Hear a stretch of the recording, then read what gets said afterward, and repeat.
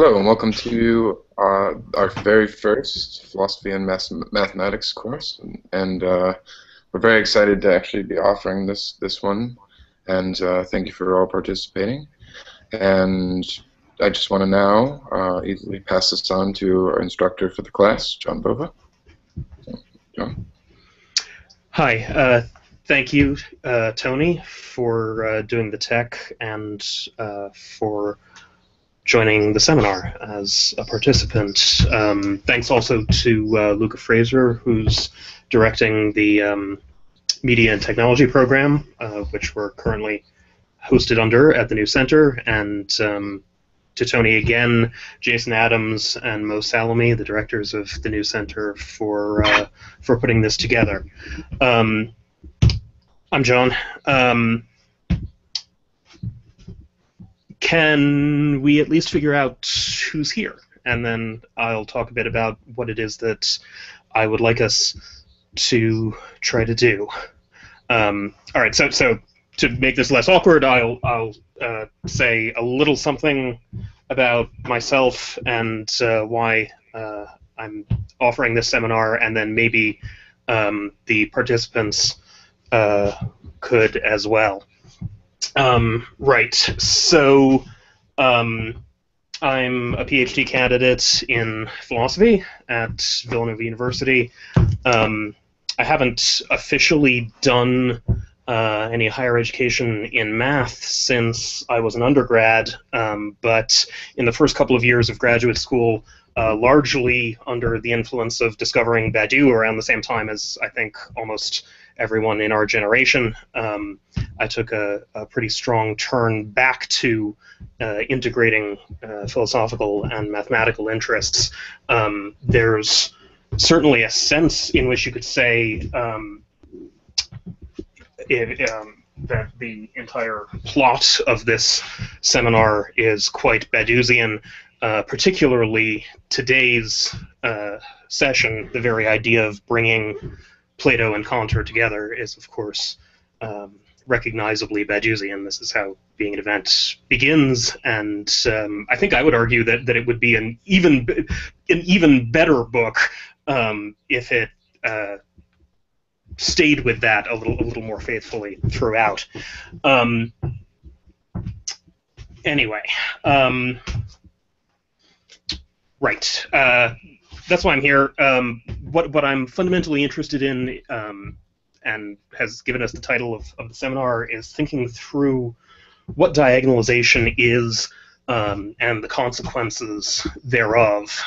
Those don't, I think, nicely form a sort of two-step series in the classic style, where you would first answer what is it and then answer the questions of its implications. And here's where we immediately start getting very self-referential. It seems to me that it's only after diagonalization has started to have some consequences in our thinking that we're going to be able to recognize that something conceptually has changed, that something has happened. So that the consequences of diagonalization, working through them, are going to be necessary in a kind of circular fashion to retroact upon our understanding of what the thing is. So that's why I'm not going to begin by defining diagonalization.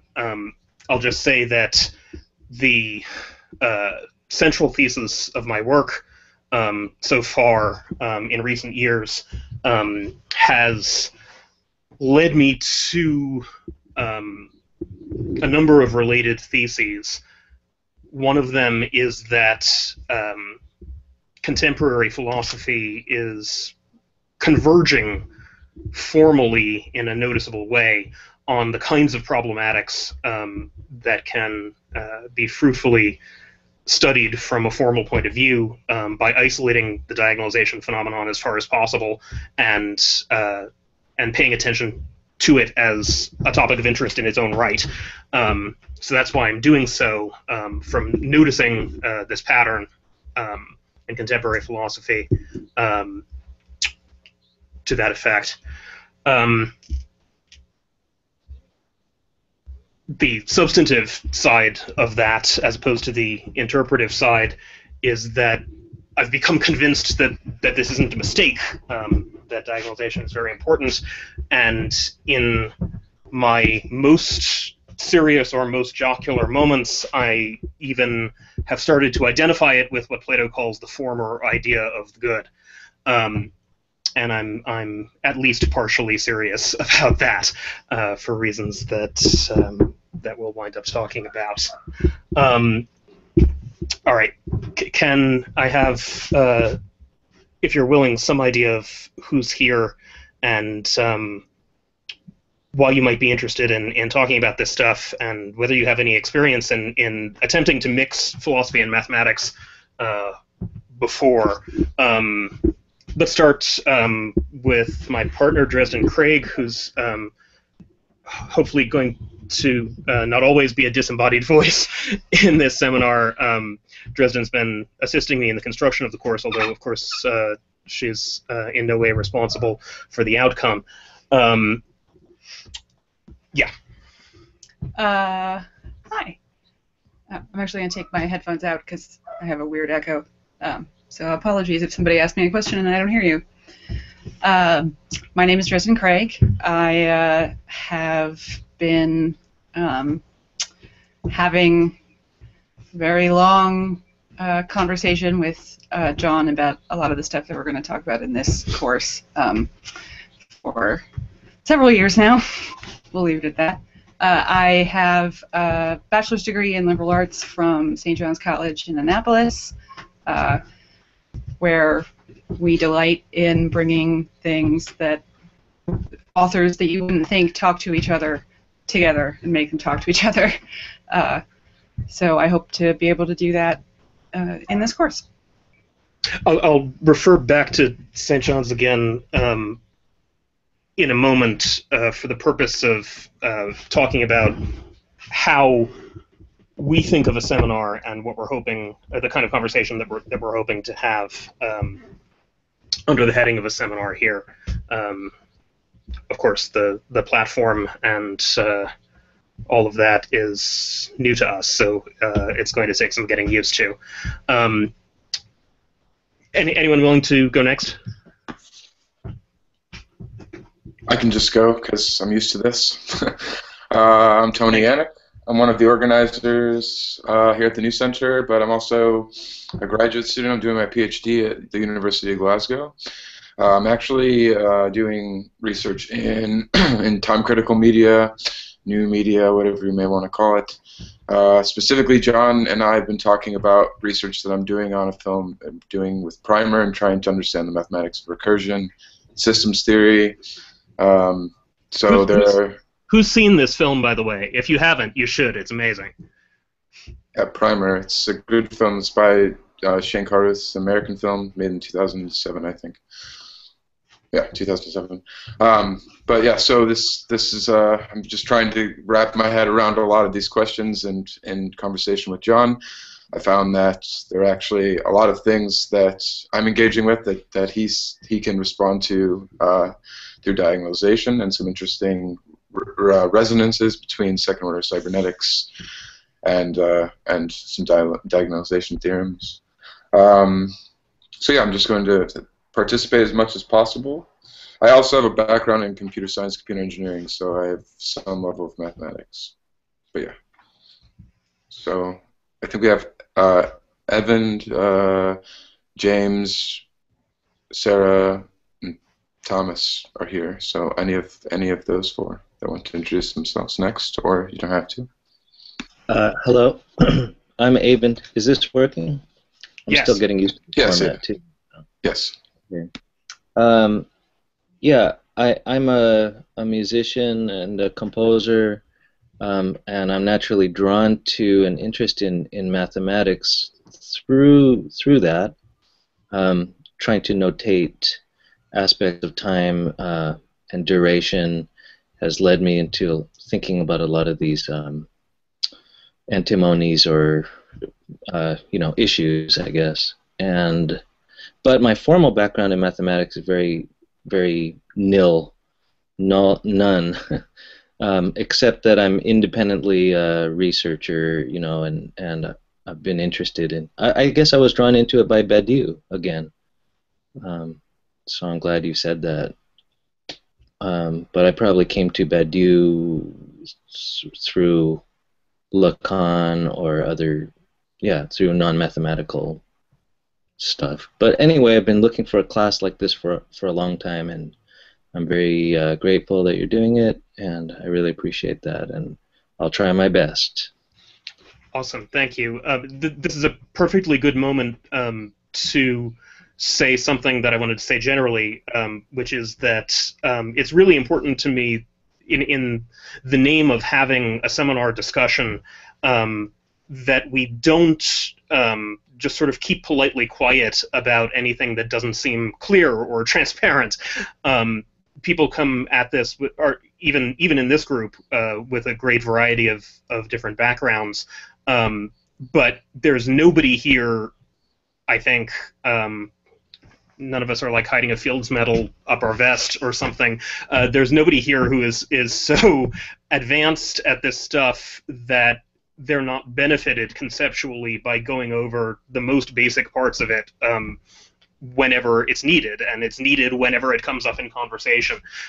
So please don't be shy about asking the most basic questions or raising the most basic objections. The latter are often extremely difficult, so I probably won't be able to handle them at all. But basic terminology and that kind of thing, just please don't be shy about it. By the way, have you run across this Mazzola book, The Topos of Music, which attempts to bring not just set theory but category theory and topos theory to bear on problems of music theory? It's an absolute monster, but it's kind of fascinating. It's a total monster, and I have that book, and I'm working through it. But I think it's a very exciting book, and I'm glad to see that Reza also championed that work. And I also think that Mazzola is a very interesting musician too, so that makes me think it will be worth the effort. But yeah, it's great. It's the only thing like that's out there. Yeah. So, and that would be a perfectly legitimate paper and or presentation topic. Because I think you're actually doing this for credit, right? I signed up for credit. Yeah. Okay. So I mean, that would be a perfectly apropos thing to work on. In general, that's another thing I wanted to say. In general, I'm hoping to create a kind of fusion of horizons between this stuff that seems maybe very unusual and specialized and maybe only directly relevant to like computer science people or something like that, and whatever fields, to the extent that they are philosophical, people are working on their individual projects in. That's one of the major goals, as I think about it, for the seminar, to try to rediscover what it is that at least I find exciting about diagonalization in each place where the concepts attain a sufficient level of reflexivity to make something like that possible, and music is certainly such a place. It's hard for me to think of a place that would be a priori ruled out as just too expressively impoverished for something like that to happen. Oddly, certain kinds of logic that we're taught in school are like that, as we'll have occasion to point out. But music obviously has the expressive capability for taking on problems of self-reference, problems of the infinite, etc. Okay, thank you. Who's next?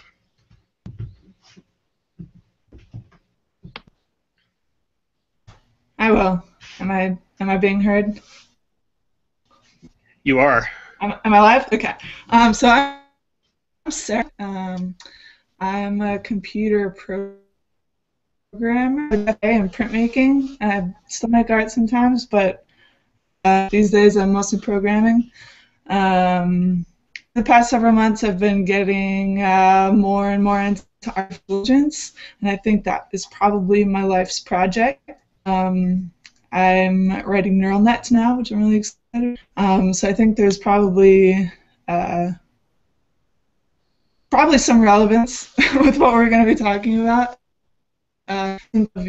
Formal system, it's kind of a formal system, needs to look at itself and say what it can do. My math and philosophical background is kind of a mess. I know things here, here, and here, and have gaps here and here. So, I also I read Gödel Bach, and I'm really into pretty much everything in that book. So, I guess that's one big reason that I'm. Besides being a fan of John's, of course. I think the old edition of GB is looming above your right shoulder. Is that true? There we go. Okay. Yes. Yeah, this one's actually in bad shape, but we got another old edition. All right. I don't know whether everybody has gotten all of the texts. Everybody have access to the Google Classroom at this point? If not, I'll just mention that if you're here, you qualify for access to that, and I've already posted a metric ton of texts, of which another of Hofstadter's pieces, a bit more recent, called "What Is It Like to Be a Strange Loop?" I'm thinking of as being a sort of keynote.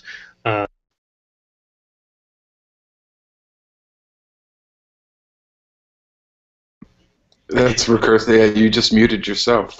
Yes. Even though we won't explicitly consider that for another week or two when we actually talk about Gödel. Okay, so right, just a reminder, check out the stuff on the Google Classroom page. Thank you for that, Sarah. Who's next?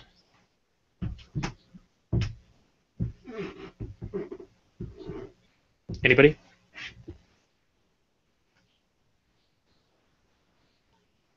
So I should say that James is here. He's an auditor. He's in and out, but he's decided he wanted to come in to participate when he can. So he might not be when he's muted. He might not be actually here. Robert just signed up for our audit, so he's just participating, like literally just when we started.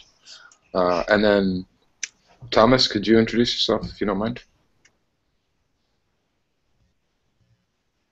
You have to unmute yourself really quickly. You can do that simply by up in the top when you're like mousing over the big picture in Google Hangouts. There you go. Yes. Nope, no back. Yep.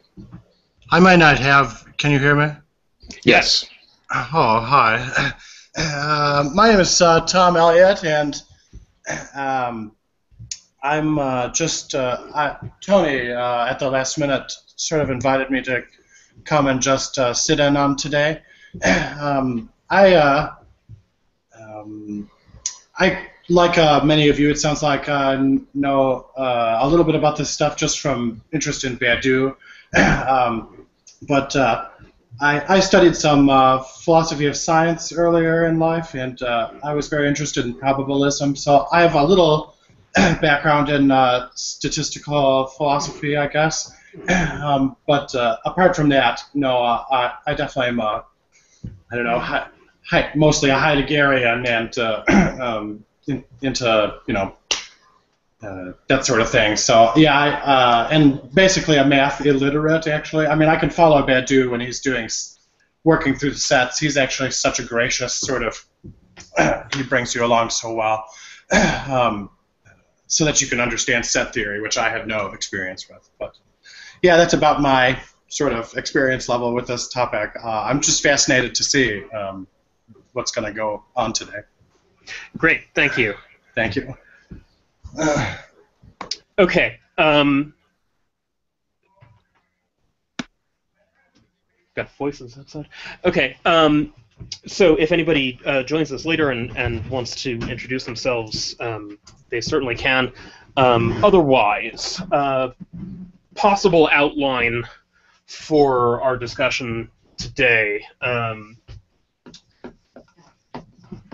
brief reflection on the idea of the seminar and what it would be like to try to realize that in this electronic setting. Has anyone not had a chance to read or reread the dialogue, the Meno? Yeah, I gave it a read over right before class. Cool.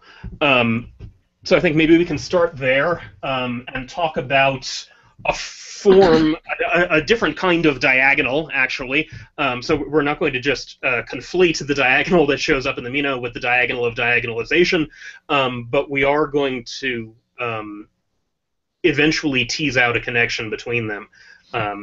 So the form that functions so prominently in the background of the Meno, particularly in the geometry lesson, is, I'm going to say, the first and only instance of a member of our series of diagonal or diagonal-related results to appear before the 19th century. So we'll have one click in the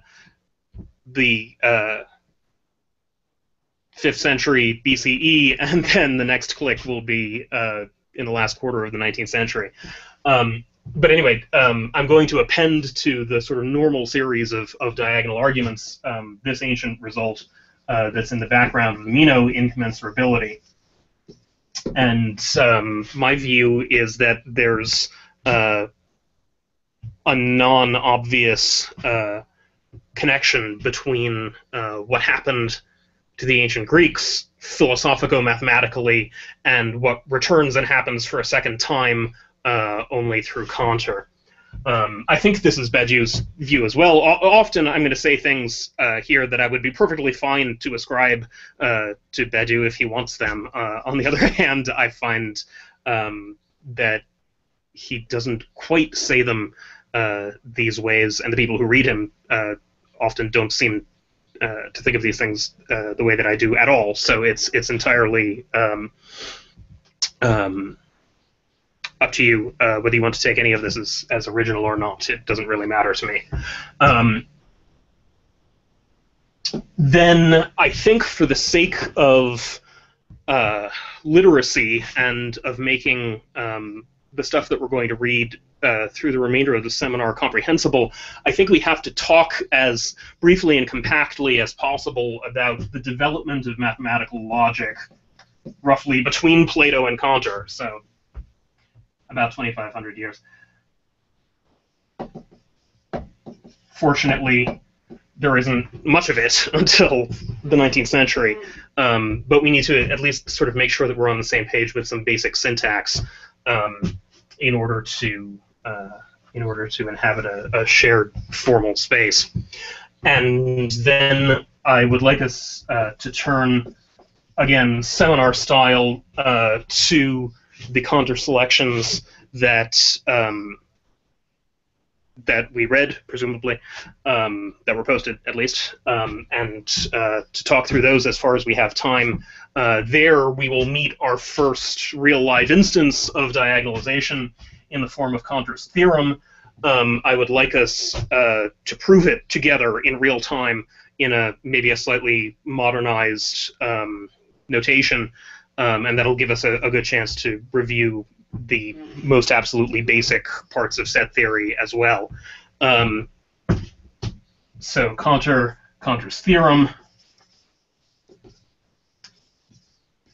Cantor the texts, Cantor's theorem, and then to the extent that we have time, and certainly spilling over into next time as well, to start talking about the philosophical applications and interpretations of Cantor's theorem that we get from figures including Badiou, but also Russell, Patrick Grimm, Graham Priest, etc. Peirce, I excerpted. I don't know whether anyone has had time to read it, but I excerpted one of the earliest and still extremely interesting philosophical discussions of Cantor's theorem, namely Charles Saunders Peirce's reaction to it in the late 19th century. Part of a string of reactions to it, but this one is the most explicit. So Peirce actually belongs up here even before Russell in terms of reactions to Cantor. Ultimately, what I want us to do is to have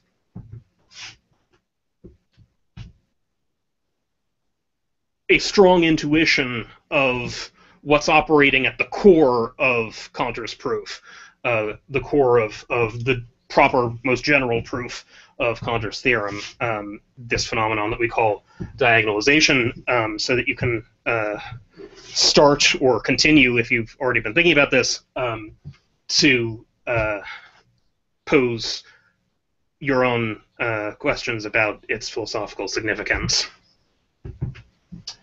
All right, so just briefly, a word about what it means to me to have a seminar.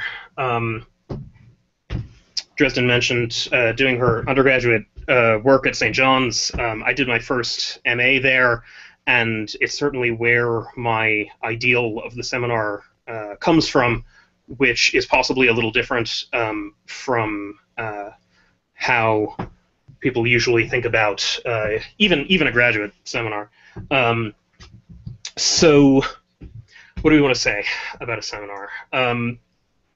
For us, a seminar is primarily a conversation, an active conversation among all of its participants, all of whom have read a shared text, and all of whom are working toward an understanding of the same formalisms. So absolutely essential is to have done the reading and to actually sort of actively have the reading with you and in front of you and annotatable and that kind of thing. The text is one center, not of authority, but of focus and of a common reservoir of concepts. And the other one, and I think it's important that there are these two, the texts and the forms themselves, thinking of something like the proof of Cantor's theorem as a form that exists not exactly identically with any of its incarnations in a text, be it Cantor's or the ones that we come up with or otherwise. These two objects, if you like, I think of as being literally at the center of the seminar, in place of the authority of the lecturer supposed to know, or the professor in a traditional sense. So I'm not going to lecture generally. I would like to hear myself talk, especially when I start actually having ideas in real time, so I will not hide my positions on these matters, and I'm sure I will go off on many a tangent about them, but I'm not a lecturer. That's just not how I practice philosophy. So if you're here, then it's my hope that you'll join actively in the conversation, and what exactly gets said will be determined by all of us in real time, and it will be a strange, sometimes awkward collective object, but to me that's the only way that that thinking gets done, as opposed to, say, someone preparing a text in advance, reading it to you. That's very nice. You could have just emailed it and read it on your own. There's no point in actually having to show up for that. Have I left anything out about the seminar, about what a seminar is? Maybe say something about outside sources? Yeah, do it. So we have, hopefully, if we have time, these shared texts and these shared forms. But of course, that doesn't exhaust our resources conceptually or textually or whatever. But it works best, these kinds of conversations work best if you're going to reference some other text that you've read or something, that you don't just sort of wave at it. You make its contents, it's the argument, etc., present. So if you can... To the extent possible, of course. Right. I mean, no one expects you to be able to, like, quote all of Being in Time from memory or whatever, but yeah, that's the only thing I could think of. Yeah, and as I interpret, I mean, there are people who interpret this rule very strictly and very negatively. Just do not even bother mentioning something unless we all have it in common. And I understand the rationale for that. We all do, I think, have a responsibility to mutual intelligibility if we're going to try and have a conversation like this.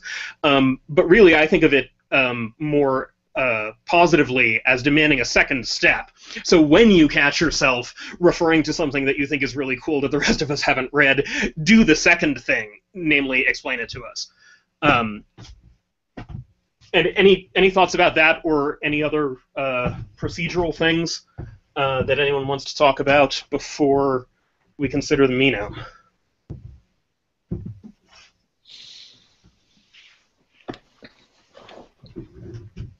No, I'm good. I think that was a good introduction. Okie dokie. Other people, if you want to chime in and respond, don't feel shy. I guess that's the only thing I would add to the seminar, is that this is an open environment. You know, I'm going to be throwing out random crazy things as well, so hopefully that will help other people to do the same.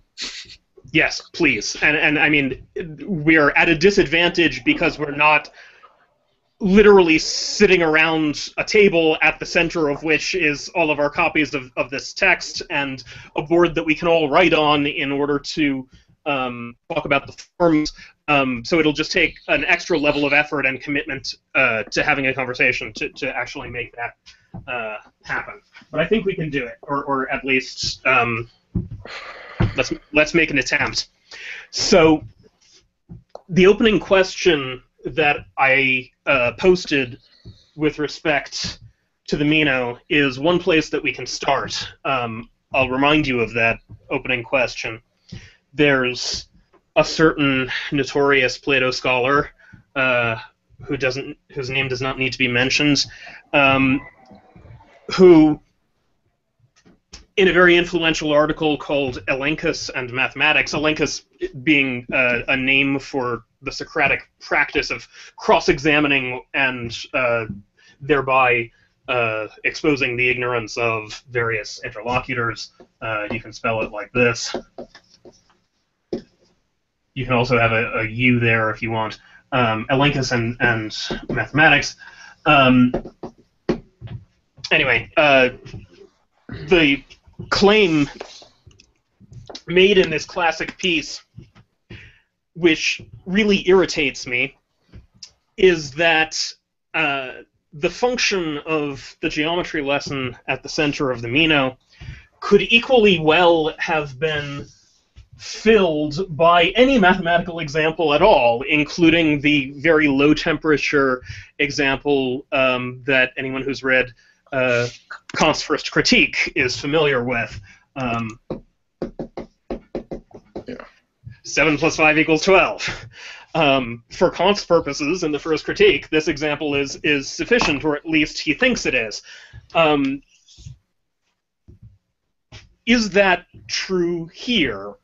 Or does the geometry lesson have a specificity to it that is integral to its function in the argument? That's a sort of central question that I would like to pose and to have out there. We can pick that up right away if people have thoughts about it. We can also kind of warm up by just more or less walking through the dialogue in order and pointing out the things that you found most interesting or thought-provoking there. If I could point out that this is like line 82 on page 12 of the document that you gave us. It's on 881 of the PDF that you gave us, but just referencing from the classroom. Nice. I believe, right? Meno says, yes, Socrates. But how do you mean that we do not learn, but that we call learning is recollection? Can you lead me to this? This is right. Yes. Okay. Yes. That right there, 81E. This is how you refer to your position in a Platonic dialogue, because these numbers and letters are the same in any edition that you've got. They're called Stephanus numbers, because someone named Stephen, whose name was subsequently Latinized, printed one of the first mass-produced editions of the Platonic dialogues. So when we're trying to indicate where we are to each other, you do it with a number and a letter. So yes, what we would call, or what gets standardly called the geometry lesson, maybe that's not even a good word for it, happens there. Right after what we could call the myth of recollection,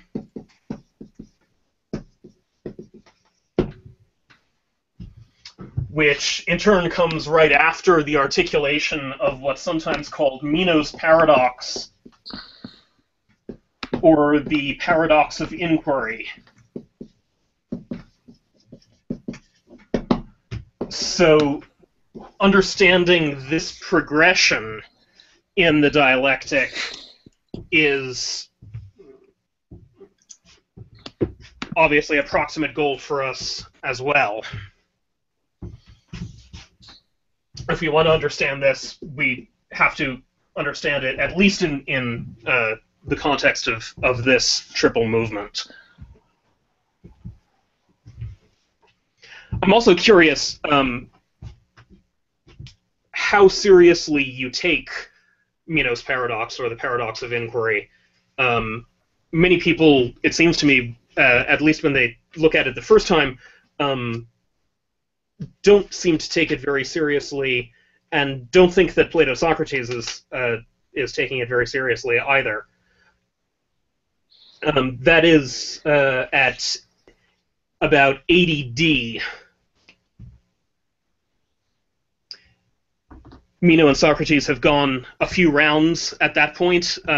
Really nothing compared to what's usual or is going to happen later. But they've gone a few rounds setting up and knocking down putative definitions of virtue. Socrates insists that he doesn't know what virtue is, and Meno, at a certain point, rather than just proffering another definition, does something that is actually, in a way, I think, quite philosophically good. He moves to a higher reflective level and attacks the very possibility of inquiry, particularly in the form of this particular pattern of Socratic questioning.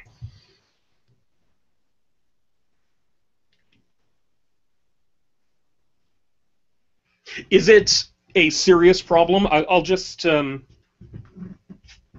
read it. I will read a slightly different translation, probably than the one that I sent you. Socrates has just said, so now for my part, I have no idea what virtue is, whilst you, though perhaps you may have known before you came in touch with me, are now as good as ignorant of it also. But nonetheless, I'm willing to join you in examining it and inquiring into its nature. Skepsis thigh, looking into it. Kai Suzatesis thigh, seeking together into the tiestin,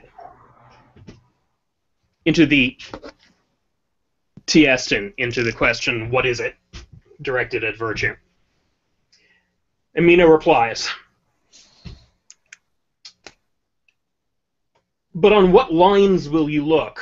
What lines? Tina tropon, whence all of our English words involving trope. So it's a question about a way or a direction. Along what lines could you possibly look for it, Socrates? For a thing of whose nature you know nothing at all. What sort of thing amongst those that you know not will you treat us to as the object of your search? or even supposing at the best that you hit upon it, how will you know that it is the thing that you did not know? Socrates replies seemingly dismissively, but I think that has to be completely undermined by the fact that we have then two high-powered digressions problematically linked to one another by way of the real response. But first he says, this is an aristical argument, a captious argument, a mere argument, that a man cannot inquire either into what he knows or into what he does not know. He can't inquire into what he knows because he already knows it. He can't inquire into what he does not know because how would he recognize it? What do you think of this problem? How seriously are you inclined to take it?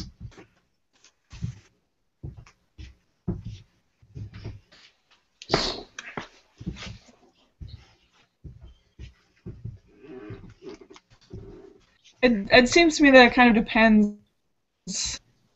depends what you're trying to know. Definitely the geometry lesson shows, I mean, you know, so obviously you don't know what the answer is to the problem, but when you've got to the end of the problem, you know you've gotten it right because you followed, you know that all the steps you took were right.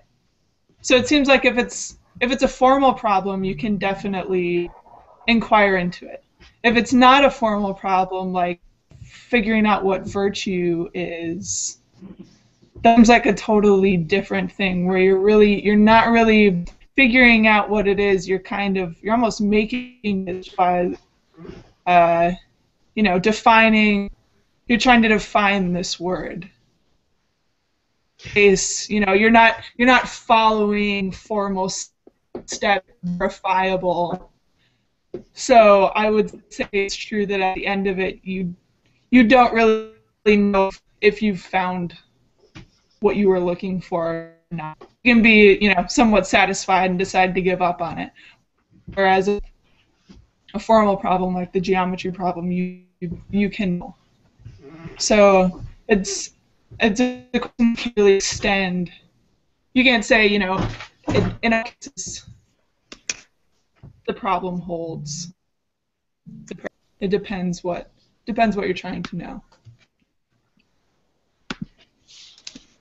I got most of that.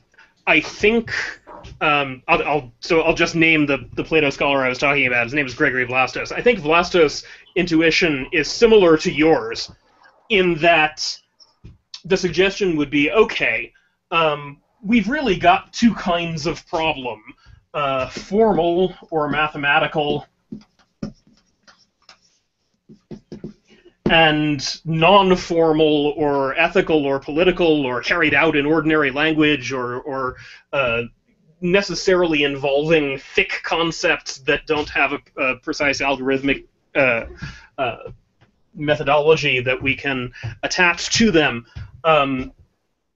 So I think one of the deflationary intentions behind Vlastos' suggestion that you could just as well have used 7 + 5 = 12 is to say we have the impression that there's something fancy going on here, something that does more than just any formal algorithmic example would do, but that's not really true, and you can't, in fact, appeal to such an example to get across this chasm. That's precisely the question at stake here, I think. Because if Vlastos is right about that, if there is just the formal on one side and the ethically or politically substantive on the other, and if there just is no point of intersection between them, then Meno is essentially right? Because what was it that Meno was actually attempting to deny in the paradox? He certainly was not denying that we could add up. I mean, he's not Wittgenstein. He's not denying that we could add up a column of numbers that we had never added up before and get a correct answer. That's not the sense of a problem involving the unknown that the paradox is intended to attack.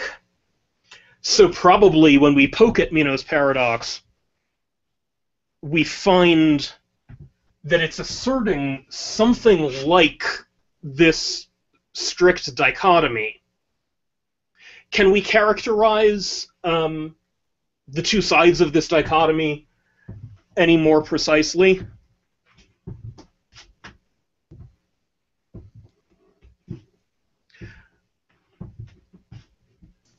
I think algorithmic and not makes sense. I mean, non-algorithmic is not a great word, but I think that's, you know, on the one side there are that anyone can follow that are, well, no, that's not, an algorithm is guaranteed to give an answer. Mm-hmm. Now it's possible that you could have a problem of that sort that doesn't necessarily have an algorithm. It has an algorithm that is not guaranteed to give an answer. So I guess that's a problem. Yes, you could. Possibly. Would you be willing to entertain the possibility, in fact, of calling that the third thing? So, I like the idea of third things. Could you? I mean, it's very simplistic means, but could you just represent these as form and content? Signifier, signified. These are all linguistic terms. Right, and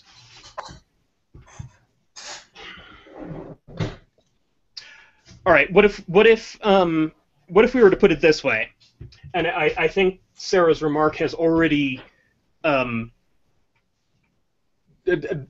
she put forward algorithmic as the criterion here, but then qualified that and said, but wait a minute, the notion of algorithm is interesting in as much as it introduces a difference precisely in this place. There are algorithms and there are algorithms. There are algorithms that give you an answer, and there are algorithms that don't give you an answer. This is very close to the heart of what we're going to call diagonalization. And what I want to suggest, I think, is that it's also operating here. So in the 7 plus 5 equals 12 case, right, we can follow a rule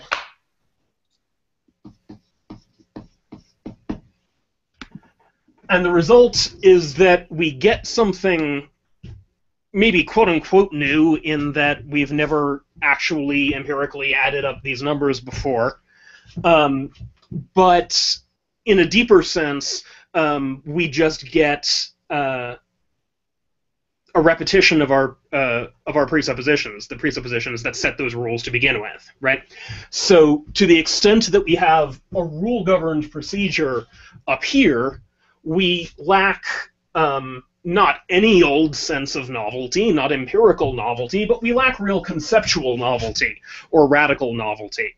And on the other hand, to the extent that we might have something like conceptual novelty down here, say we overthrow the government and set up a new constitution. Okay, here down at the level of ethical content, we now have actual novelty, but we've done so not by a rule, not with a reason, strictly speaking, but by sort of suspending the whole game and starting up something else. So would you buy this? Meno's paradox, when we poke at it a little bit, is about the impossibility of conceptual change being at the same time radical and principled, where radical means something like we get something really new out of it, and principled means, nevertheless, we're able to speak in terms of having a reason, to explain the transition from A to B in terms that are rational, pun intended, and we'll get to the pun in a moment. So maybe we could schematize Meno's paradox this way. If we're going from A to B, it seems that either we get a good arrow in the form of a rule, and then we never get to anything that is radically different, or we do get to something that's radically different, but then we don't have the arrow, we have a sort of leap in the dark. I don't... It's important to me to make the following suggestion, and I would like to know what you think of it. This is...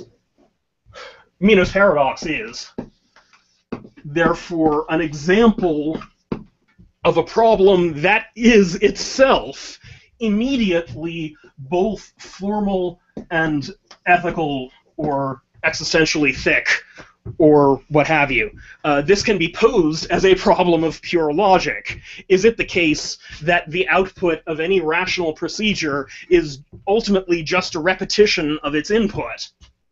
And it is also, as the example of constitutional change shows, and this is no accident, right? We learned something about Meno's view of power politics, whether he's picked this up from Gorgias at all or not. We learned something about it through the dialogue, and it seems clear that for him, novelty, if it comes from anywhere, is going to come from people like him getting into power and doing things. That is his ultimate principle of justification.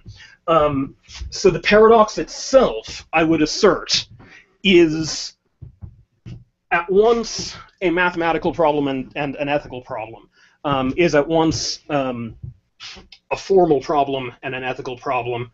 And inasmuch as it doesn't just have to do with the rote churning out of mathematical results, inasmuch as it's different, what it would take to answer it in a compelling way is something very different from the 7 + 5 = 12 case.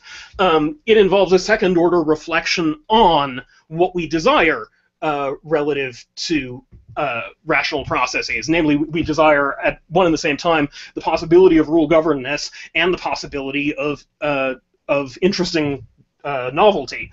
To the extent that it involves a second-order reflection on those things, it actually deserves immediately the name meta-mathematical.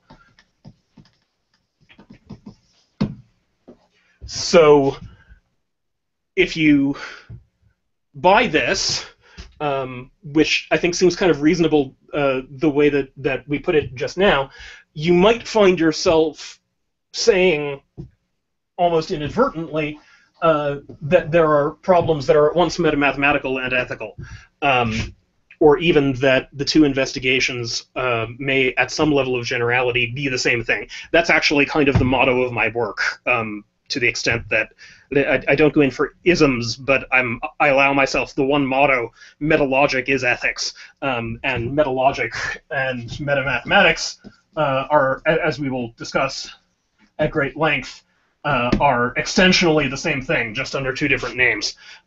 You could also call it the foundations of theoretical computer science. It's all essentially the same thing. What do you think of this claim that the paradox, at least, the skeptical challenge to inquiry, occupies a place that is at once mathematical and ethical, and that, therefore, any response to it that satisfies us also has to occupy a place that is at once metamathematical and ethical? Does that just seem like I've drunk too much of my own Kool-Aid, or what say you about that? I'm following you, but I'd like you to comment more about how the second order reflection is necessary from the paradox, the first move. What do you mean by second order reflection, actually? Okay. So thank you for asking that. I slid into an instance of linguistic inflation there. I shouldn't have bothered to say second-order reflection. Reflection is already second-order thinking, right? So what I mean in calling it metamathematical is just that it doesn't pose an ordinary mathematical puzzle in the sense of here are a list of numbers, tell me their sum. It makes an observation about that game, namely that in some sense that game doesn't lead you to anything new. It can't do anything other than repeat what's been built into it. Does that make sense? Yeah, that's. I mean, that's true. I think of logic and of like, let's say, normal logic in many ways. The tautology. Yes. Say even more if you like. Yeah. Well, no, I'm just thinking where I got that from. But that sort of idea that new information, or the impossibility of originality, original. Right. Or creative, emergence, I guess. But that would be on the formal level. So the ethical level, I realize that Plato has introduced the dialogue with the ethical level and gotten to the formal level from that. So, is that the key to introducing what you're calling the second order reflection here, or? I mean, does it have to be ethics, or could it just be within the formal level itself? There's an sort of the meta mathematics of that, or the meta logic. Oh, can I jump in? So I've read this dialogue probably, I don't even know, 40 times. I sort of wrote my senior thesis on it. But one thing that struck me this time through is that geometry is all through this, the whole thing, right? It doesn't just happen here in this lesson with the slave boy. So it's either just before, okay, so just after the geometry lesson, Mina was like, it would be great if we could understand what virtue really is, but can we go back to my original question, which is it teachable? And then Socrates says, let's go forward with a method like that of the geometers, right? This method of hypothesis, whatever. So inquiry in general, like how one goes about answering any sort of question, right, is at issue in this text. And so even though Mino is asking about an explicitly ethical thing, namely virtue, the way forward, or the ways forward that Socrates keeps pointing out, are all borrowed from mathematics, mathematical practice. So he thinks, clearly, at least mathematics can be some kind of model for answering questions. I suspect it's more than just a model. But I do too. I suspect that at the end, even that distance between the model and what is modeled, as though what we were learning how to do were to carry out ethical discourse in a rational way or something like that, and to do that we would appeal to some general understanding of how to be rational.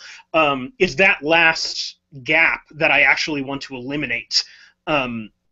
In saying something like metalogic is ethics or metamathematics is ethics. I'm suggesting that we don't even need or want what we reflexively go to, namely the idea that if we're doing something intelligible, it consists in the application of a pattern to a particular instance. There's a more intimate connection than that I'm trying to argue emerges out of the Platonic dialectic. And I am going to argue that diagonalization gives us a way of understanding that sort of excessive intimacy between two discourses that don't seem to have anything to do with each other. Nevertheless, one can, rather than thinking of it hylomorphically, rather than thinking of it as rational form applied to ethical content, or something like that, we can at least think of a lack experienced from both sides, where the lack experienced from the logical, mathematical, or algorithmic side is, we could say, for novelty or for emergence. We could also say for something like relevance, if the latter means something like a form that's capable of overcoming its own imprisonment in formalization, a form that would be capable of breaking out of the merely tautological, merely logical context. And what would be lacked on the other side is something like a principle.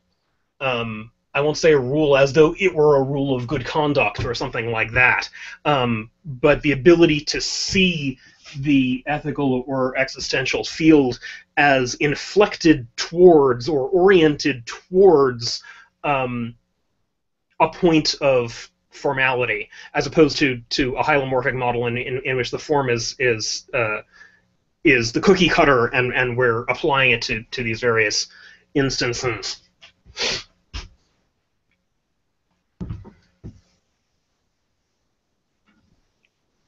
So it's on one hand, there's in one direction there's the break, and in another direction there's the reorientation or some sort of orientation. Something like that, yeah. So if the paradox itself occupies that kind of space where it makes us dissatisfied with the mathematical side because of the danger of tautology or of conceptual sterility there, and it makes us dissatisfied with the existential or ethical side because of the danger of sheer pragmatism, or what do the political scientists call it? Legal positivism. On that side, where the only thing that we can say about change on that side is that somebody acquired power and changed things. If the paradox itself tends to make us dissatisfied in a synthetic way with that division, does the specificity of the example used to overcome it, namely the geometry lesson, tell us anything about the structure of this space in which we might be able to get the formal and the existential to intersect, however fleetingly?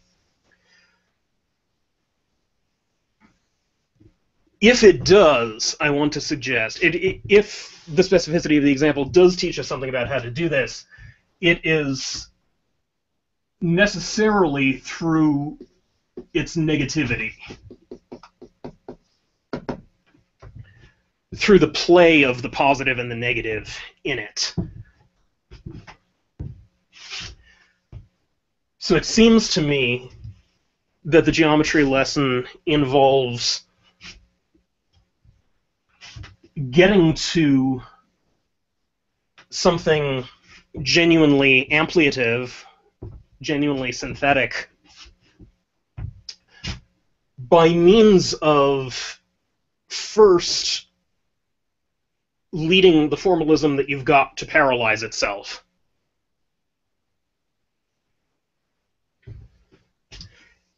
In what way?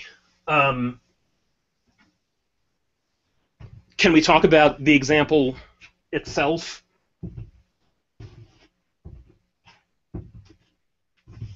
What do you remember of it? And does anything about it strike you as conceptually significant?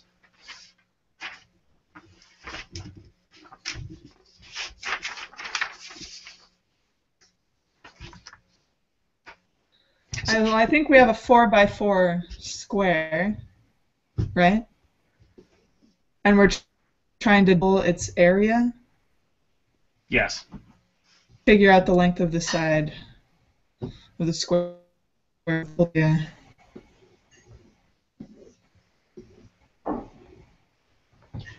Right. And it's not obvious to me what's significant about this example. It is not obvious. So in that sense, it's already slightly different from adding up a table of numbers. We don't immediately have a sense that we know how to proceed. I suggest it may be possible even to strengthen that observation a little more. So we all know how the suggestions proceed, right? Socrates borrows Meno's uneducated slave boy, asks him these questions about how to produce the double square. What does he say first? He says that this double line gives us the double square, which is an intelligent mistake, in my opinion. I mean, it's a form of inference that works perfectly well for a lot of things.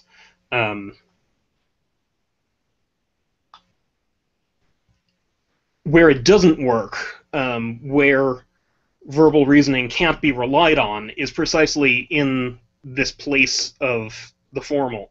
It's precisely in the place that mathematics outstrips natural language in some sense. But anyway, it's easy to see that the double line gives you the quadruple square.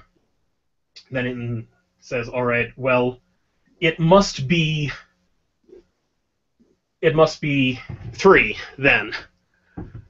Again, an intelligent mistake, I think, inasmuch as if you're right that you've got all of the concepts loaded in that you need, then you could sort of proceed by exhaustion. If it's not over here, if it's not over here, then it must be over here. If it's not 2, it's not 4, then it must be what's in between, which is 3. The profound but also silent thing about the demonstration, I think, is that in rejecting the line of 3, the slave boy really has exhausted his language and has exhausted natural language. Does that claim make any sense?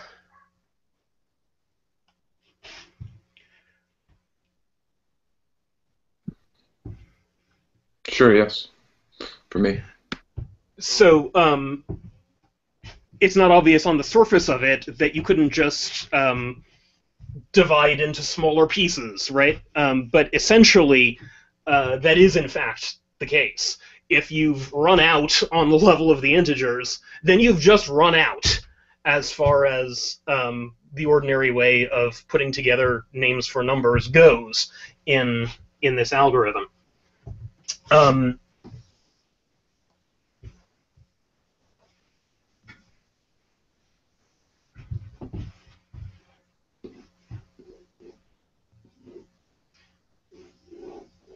Of course, we know what the right solution turns out to be, right? We need to take half of the quadruple square, so we divide each of those in half, and we get that the double square comes from the diagonal.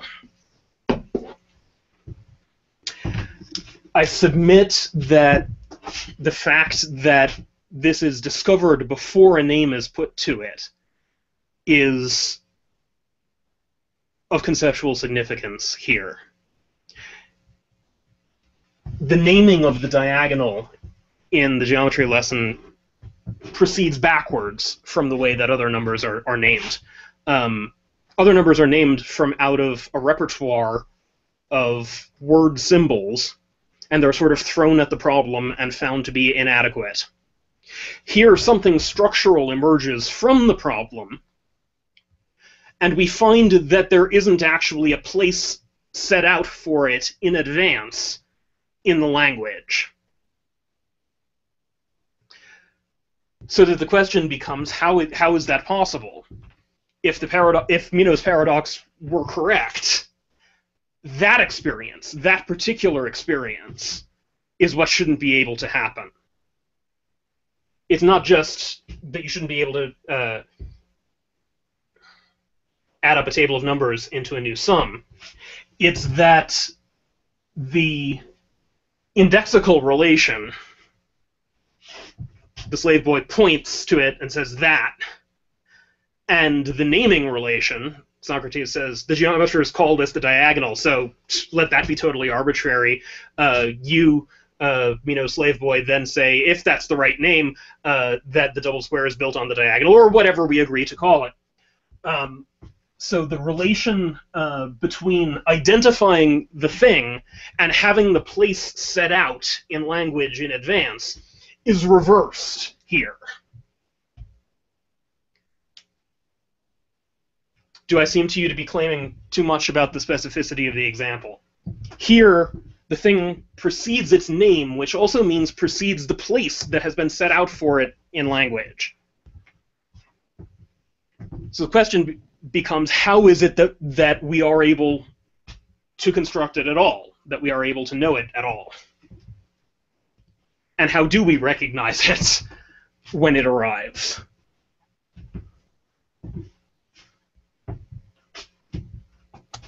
Are you? I missed a minute. The name that doesn't exist yet is the diagonal. The name of the diagonal, or did I miss something? So implicitly, the problem is that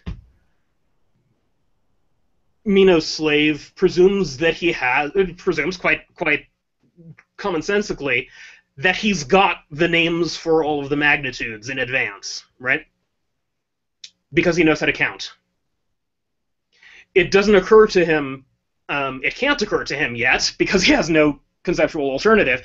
It can't occur to him that that's actually a highly restrictive thesis, that the number names that he can construct in that way are precisely the ones that we would call the rationals. He's got 1, 2, 3, and he's got the things that you can do to 1, 2, 3, etc., to break them into larger or smaller parts. What he doesn't have is the irrational, or as the Greeks would have called it, incommensurable.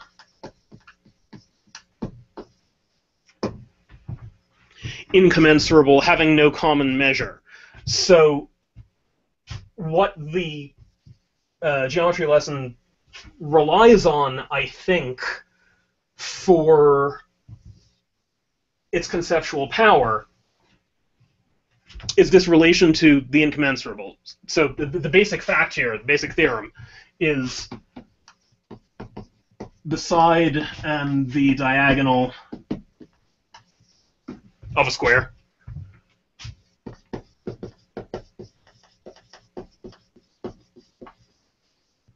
are incommensurable, meaning they have literally no common measure.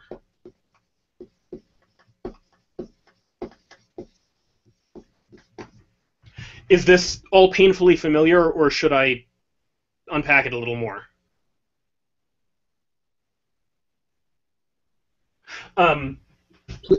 Sorry. Yeah. Please go on. It's great. Okay. Okay. Thank you. That's the feedback I needed. All right. So instead of saying a common measure, a perfectly ordinary term that would be just as good that you could use is a unit. And we're getting, if we want to speak Badgesian about it, we're getting already into the question of the relation of the one to the totality of what can be presented in a situation. But put that aside. So a perfectly ordinary assumption would be that given the side and the diagonal, there would be some unit, call it n, that could be used to measure both of them exactly. it seems perfectly reasonable, because these things exist together. They exist in the same world. It seems that there should be a unit sufficient to count both of them at the same time, and in that way to formally ratify their coexistence, if you will, to make their coexistence intelligible. You could say there are a certain number k of these units going this way, and there are a certain number L of these units going this way.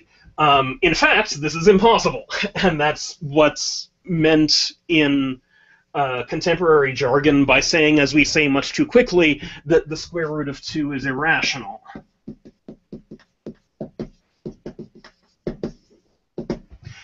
Irrational, what does it mean? It literally means having no ratio, right? It means there is no ratio that you can say using ordinary number words that will define properly the relation between the side and the diagonal. Or if you want to put it differently, in terms of a problem of regress, you could say no matter how small you make the unit, it will never suffice to measure the side and the diagonal both. Is everybody familiar with the proof of this? Has anyone not seen the actual proof of this before? I'm not familiar with the actual proof of that. Thank you. I think it's worth recollecting. So I'll do it very quickly. It can be, since we have the notation of modern algebra, it's quite a quick proof. But I will then also try to translate back into a more geometric, more Greek intuition of what's going on here. And it's in the translation that the connection to our later forms of diagonalization will, I think, become evident.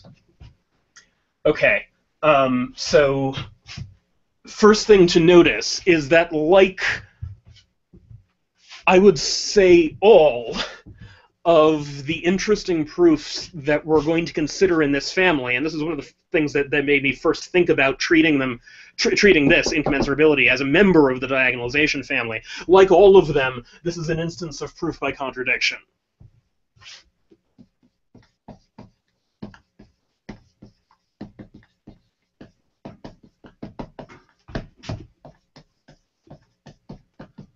Also known as reductio ad absurdum. And I think someone posted the Greek to the sidebar already.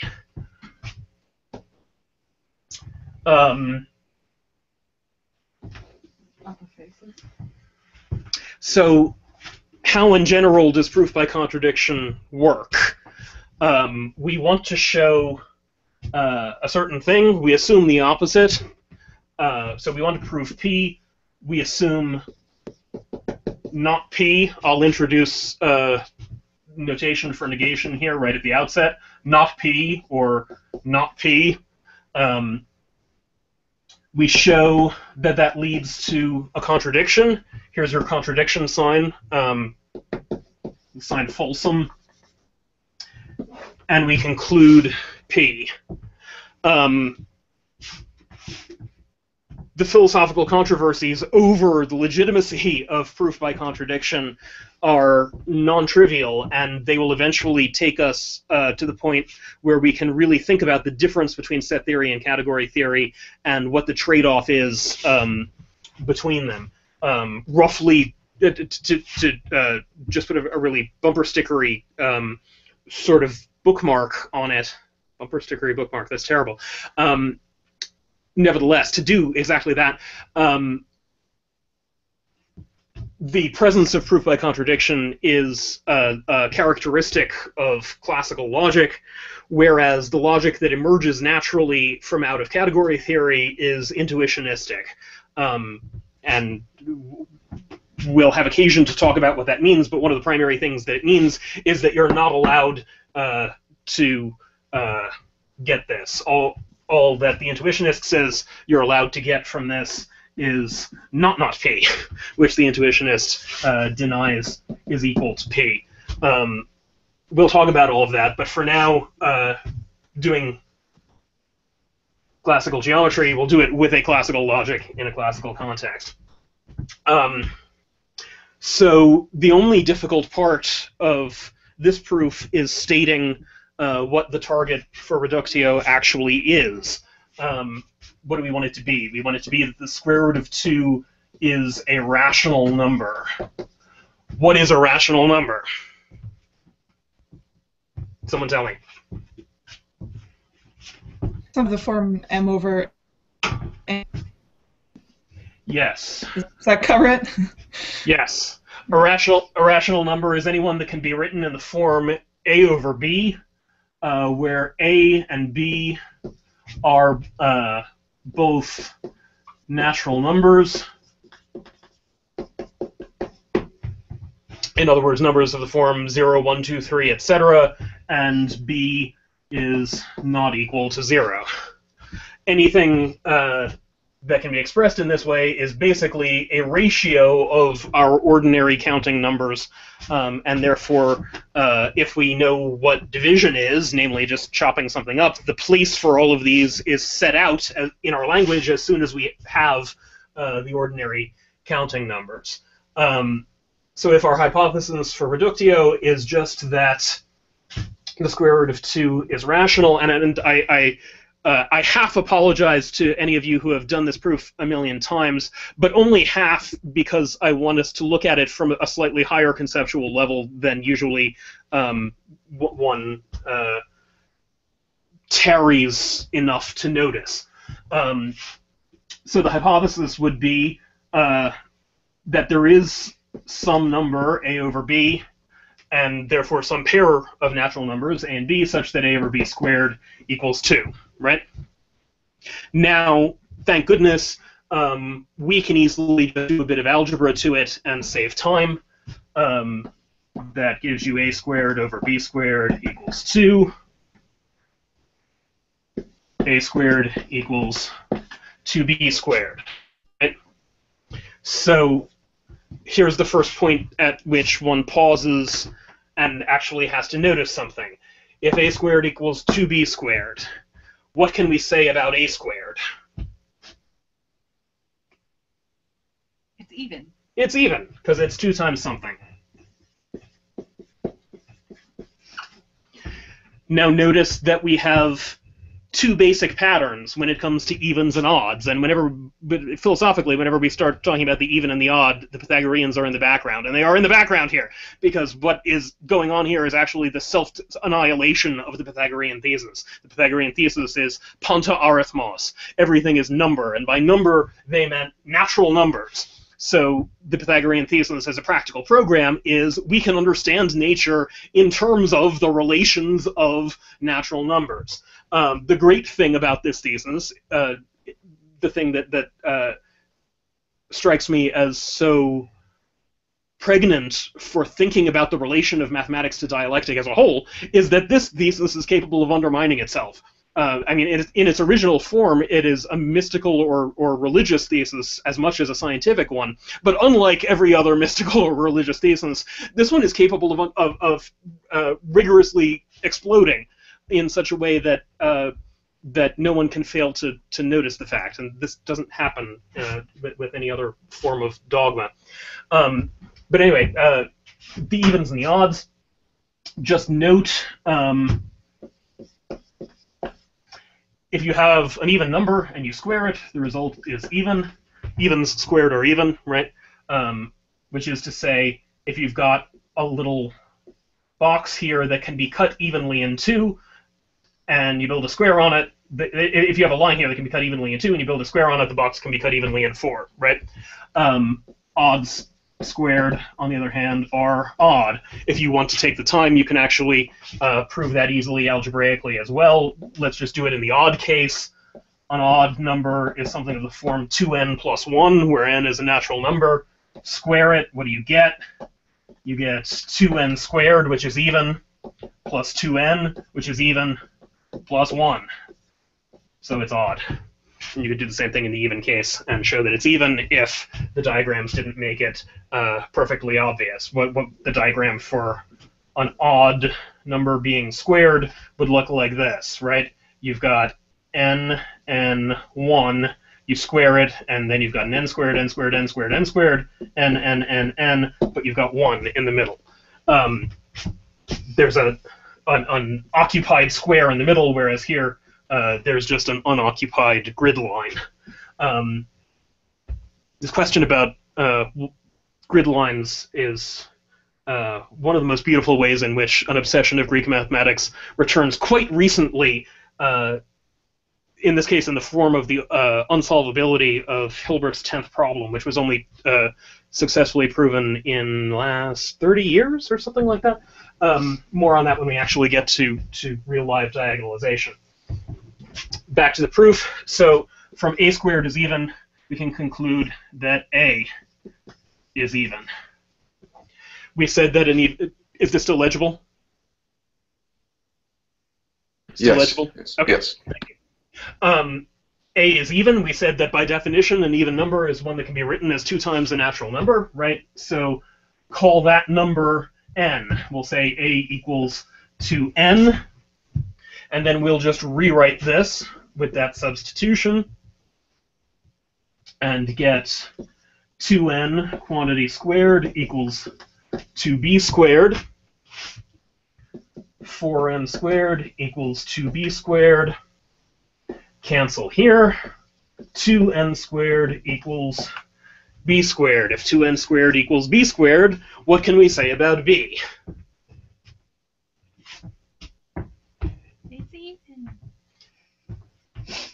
B squared is even, so b is even. Now, that's actually it.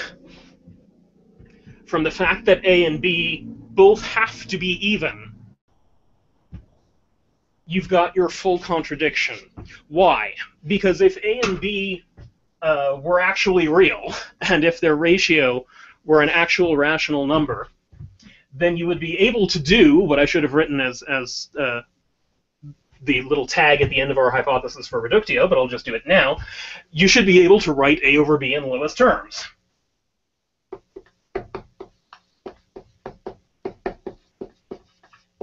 Which is to say, you should be able to divide out common factors until you get to a point where a and b have no common factors, and then just rename those the real a and b.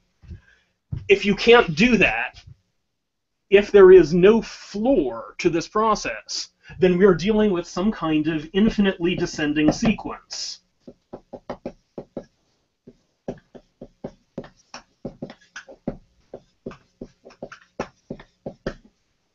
Where, to the extent that we imagine a and b existing, we have to imagine being able to divide 2's out of them forever, without end.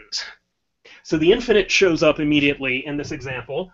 It would show up, I won't take the time to try to do so on the whiteboard, but I can send this to you.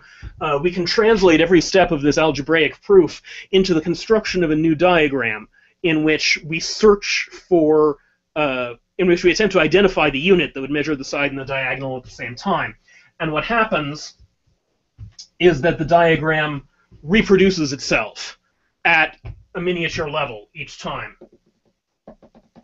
So you wind up considering this square, and then you wind up considering this square, and then you wind up considering this square, and this one, and this one, and this one, and you have visual infinite regress, which of course strikes any good Greek philosopher with a feeling of awe akin to horror, because this is something that is in a way formal. We're doing it purely mathematically, but it is not form in Aristotle's sense. It is not form like the form of a horse or an apple or even those semi-legitimate abstract forms like circles in Aristotle.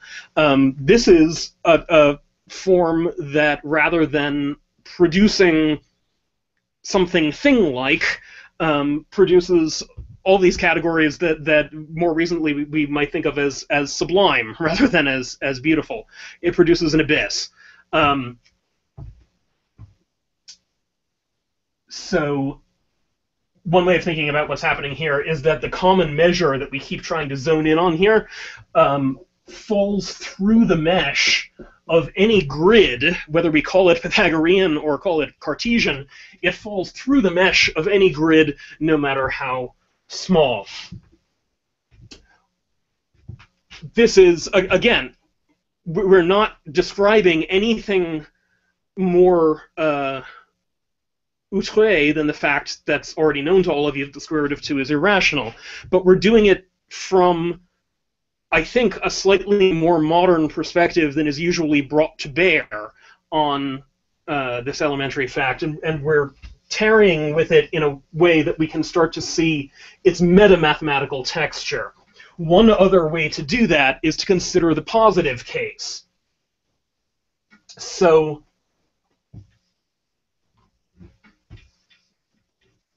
trivia question: what is arguably the earliest decisive example of an algorithm for, all right, addition or something like that? All right, forget that. What's the oldest algorithm that you can think of?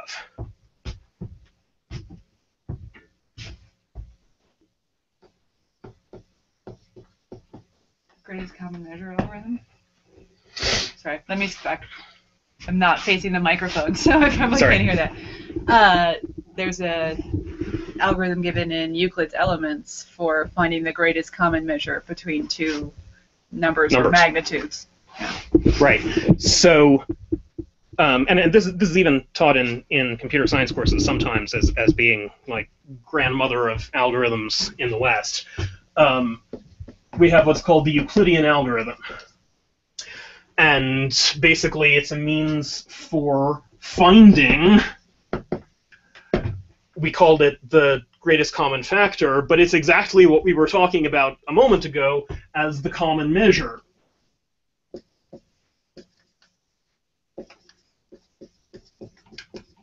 Or the unit by which we can, starting from that unit, express both one thing and another, one number and another, in terms of common.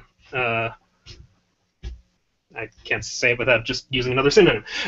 but from a mathematical perspective, right, this is a way of sort of verifying the two things inhabit the same world, and that we're able to get back to the common principle from which both of them flow. So Euclidean algorithm is very, very simple. If you had, I don't know, I'll probably screw it up, but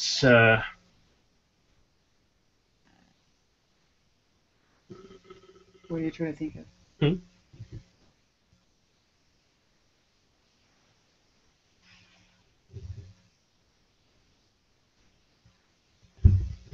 Suddenly only thinking of primes, which is not helping.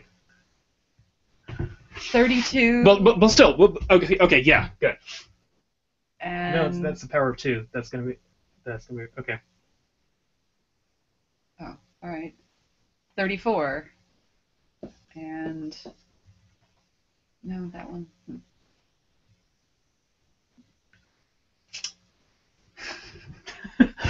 All of a sudden, I can't think of numbers.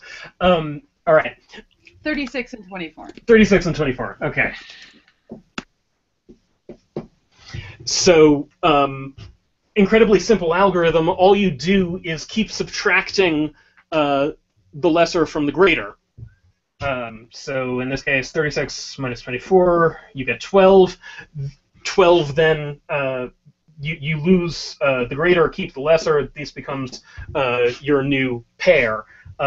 Subtract 12 from 24, you get your 12 back, so you found your common measure, as anybody who remembers multiples of 12 knew anyway. The point is, this is one of the earliest, maybe the earliest example of an explicitly given algorithm in mathematics in the West, and the proof that we just gave, namely that the diagonal and the side of the square are incommensurable, can be looked at in retrospect from the slightly odd angle that we've been describing it at as a case of non-halting or non-termination.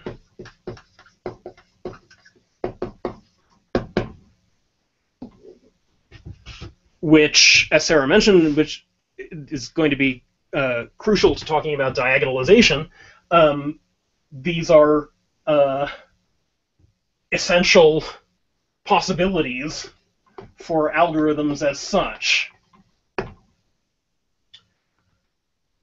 So one reason that we should think of this example buried deep in the context of the Meno, but operating essentially there, pardon me, I think,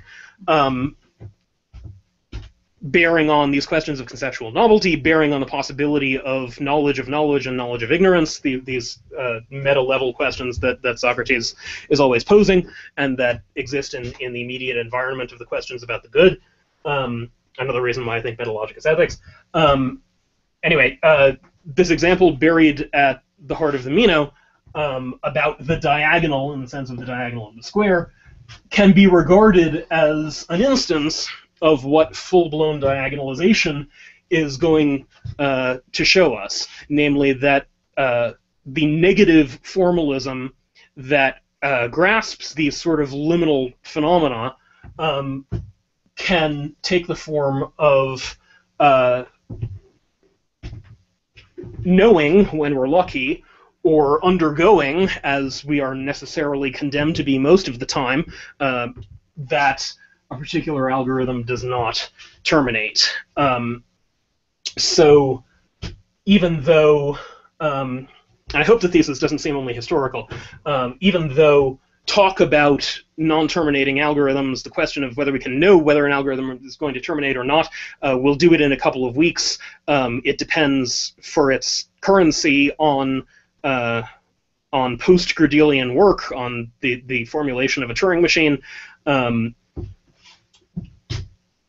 And yet, and I hope this justifies somewhat collapsing the distance between Plato and all of this stuff, an instance of it is operating essentially at the heart of the Meno. It's not just a matter of similarity of terminology between this diagonal and diagonalization.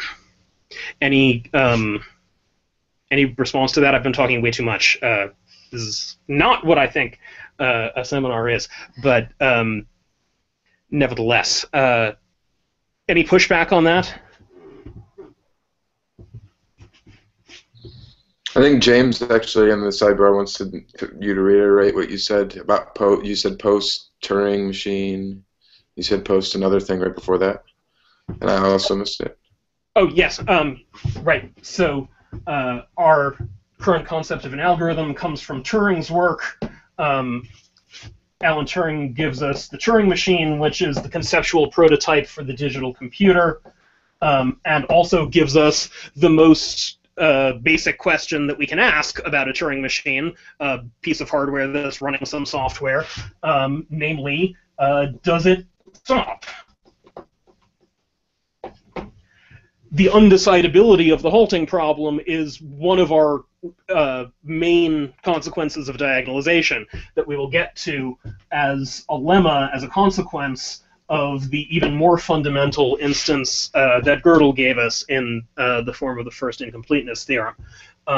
Really, all of this is a lemma of incompleteness. So when we do the Hofstadter, we'll be in a position to spin off in rapid succession these lemmas, Turing's, Tarski's, Chaitin's, etc., all of which involve proof by contradiction, all of which involve negative knowledge, and all of which I would even say involve the same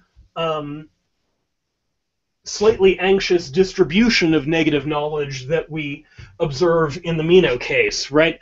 So on one hand, in the particular geometric example in the Meno, we're very lucky.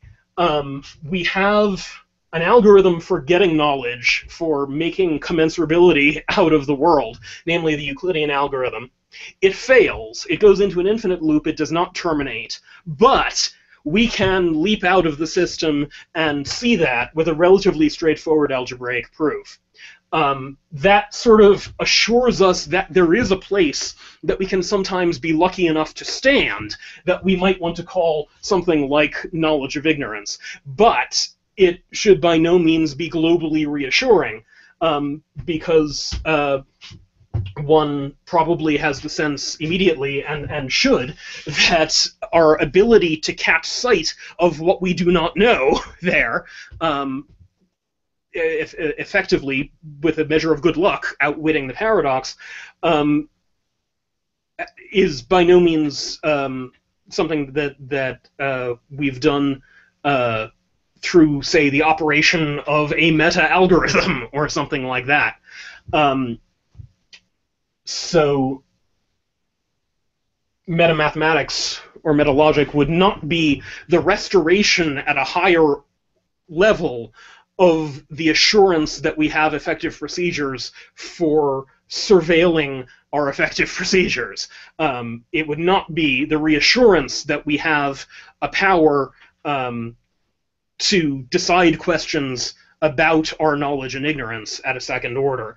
It would be quite the opposite. It would be participation in some generally bad news about our ability to do those things, which nevertheless at times admits of local exceptions. This is one of them.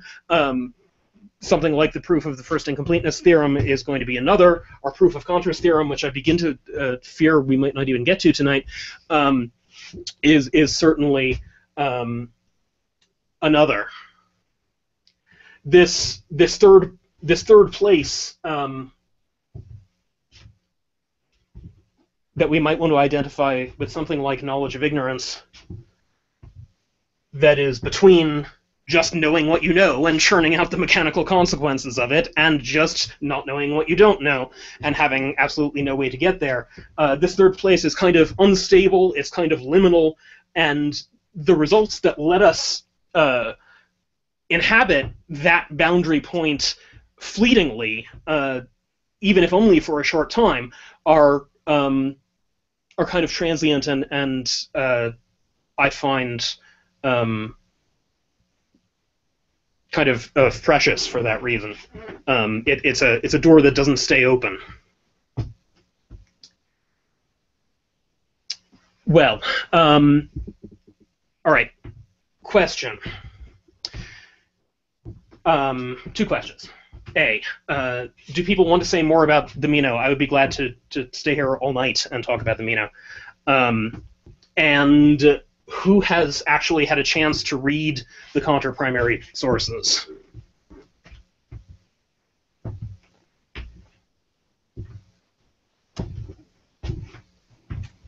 I've read some of the Cantor. I read the diagonalization part, and I read some of the references. Did not get through the whole thing. Okay. I would be fine with Plato all night.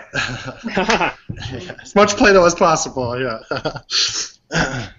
Well, do you want to say anything about the Meno? Oh, no, not me. I'm totally fascinated, though. It seems there's so much, I don't know, I was reminded of fractal geometry. I, of course, don't know a whole lot about it, but the image of the abyss that you brought up, yes, and the horror of it was just so beautiful. If you could talk more about, retread some more of that, and how exactly how that's horrifying, any of that would be beautiful. Thank you. Yeah, so, I mean, this is, I don't usually go in for the ancient-modern distinction as being a useful one, partly because of the kinds of connections I want to make between Plato and this post-Cantorian stuff. But here, one has to admit, I think, that the sense that these quasi-forms are not real forms or somehow disturbing. Badiou would say they present us with the anxiety of the void. That's at least a real characteristic of one has to admit, of all classical philosophy. The fact that I want to name something like this form as the good obviously puts me in a really awkward position relative to that that whole Greek style of intuition, where in order for a form to be good, it should be sort of definite and bounded and limited. I think there are resources in Plato for resisting the finality of that identification, and even for showing that that talk of the good demands an expansion of what counts as good forms. But I'm aware that I'm on troubled ground there, even with respect to Plato. It's certainly not a matter of saying that Plato thinks this, that Plato thinks that diagonalization is the form of the good or something like that. That would be unsupportable. A, because he just doesn't know what diagonalization as such is, and B, because if he knew, he would probably be very disturbed. That's one of the symptoms that it's so interesting to trace, even with Cantor and Gödel themselves. One of the reasons that I think we can think of diagonalization, again, in an unavoidably self-referential way, not just as giving us the schema of the Badusian event, but also as being an example of a Badusian event, is that it produces, only in retrospect, the philosophical concepts that would have been necessary to receive it in a friendly way. You don't see that with Cantor and Gödel. Their own reaction to what they have done is by means of classical concepts. They have no way of immediately making friends with what they've done. That requires a whole rethinking of what it was that we wanted out of systems. Out of systems of rationality, out of formal systems, and maybe even out of philosophical systems. So, what we need to do to proceed in order is to talk about, as briefly as possible, the development of mathematical logic. Frege plays an important role there, and to make sure that we all have the syntax of that in common, and then to talk about the Cantor primary sources and to prove Cantor's theorem together so that we get a genuine instance of diagonalization on the table in common, and can ask about the related but distinct interpretations of people like Badu, Priest, Grimm of it. What time are we supposed to end this session? We do have it scheduled for 9:30, but we started 15 minutes late, so 9:45, I think, is what we should shoot for. Okay. So that means I've got 45? 45. I mean, if people want to stay, you can do the hour. Okay, cool. All right.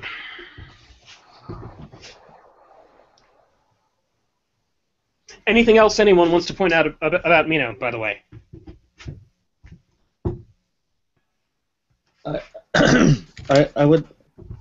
I'd really like to get onto the Cantor too, but my question is just about the when you say that it's not the emerging power of a higher order that decides the algorithm, the unsolvable algorithm. Well, how can I form this? I guess the question of dimensionality, when I look at the form of the visual infinite regress, I think of dimensions emerging, and when you go to the diagonal, it looks like a third dimension has emerged from the flat square. Yes. So does that new dimension somehow constitute a higher order, another terminology, and another framework for the knowledge that we have of the earlier dimension, or something like that? I think so, and I definitely want to assert something like that. All I want to deny is that that process can be completely under our control in the same way that the first order processes are. So, if we get around to reading the Charmides, other Platonic dialogue that I put on the syllabus. I think that's a really beautiful place to talk about this. So one might think, well, okay, the best thing would be if we just knew everything. So there would just be knowledge. We don't have that. There's also some ignorance. But if we can rise up to a second level and observe our knowing and not knowing, then we would effectively plug the hole, or at least localize the problem of not knowing. And it's that I am concerned to deny that diagonalization gives us a power for. It's not. It is not. It's not a mechanical tool for being able to identify our knowledge and our ignorance. It's something like a form that lets us observe that we have this kind of problem, and delivers both some globally bad news and occasionally, with good luck, some local insights. But it does not give us a way of simply controlling, by means of a second-order observation, the problems that arise in our own negotiation of our ignorance. Does that so better to think of it as an event in which an emergence is possible, yes, but necessarily involving some chance, necessarily involving some good luck. If we had time, I would point to the end of the Meno precisely as an additional adumbration of the Okay. inexpungible role of good luck in the thing that we're trying to get in some sort of metacognition that would have value for us ethically. That whole thing about virtue being a gift of the gods, probably not worth taking literally, but probably worth yeah.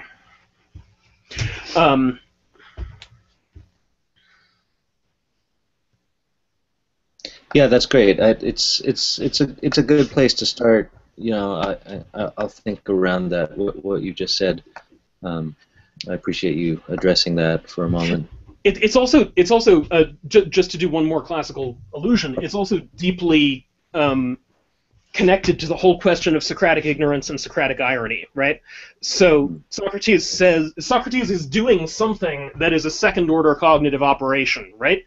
He's making it possible, under some circumstances, for us to observe our ignorance. Now, how does he do it?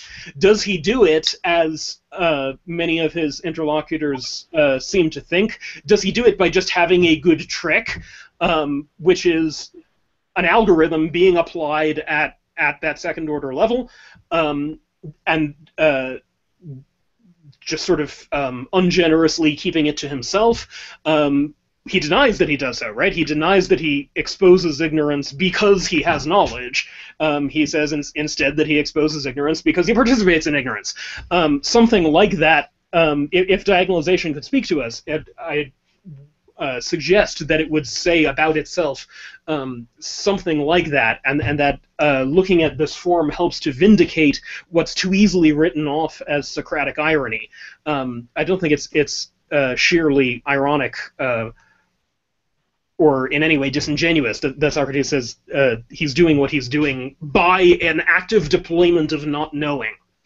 So what happens up here doesn't, in a sort of cartoon Hegelian fashion, doesn't neutralize ignorance by inscribing a higher order knowledge of knowledge and ignorance. Rather, it in some way participates in both of these and enables us to orient ourselves inside a space that is now ramified in two dimensions, but in each case in each of those dimensions involving both knowledge and ignorance.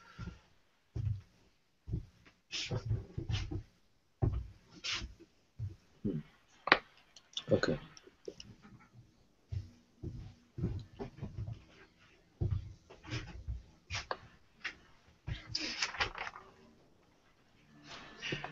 let's talk about Cantor's diagonalization just to make sure that we get to it. And since we're having a seminar on diagonalization per se, I think it's a good idea to have a real example of it in common at our first meeting. And then we can, in the time that remains, discuss all of the important context around that result in the Cantor. Does that sound good? Sounds like a good plan for the Okay. last hour.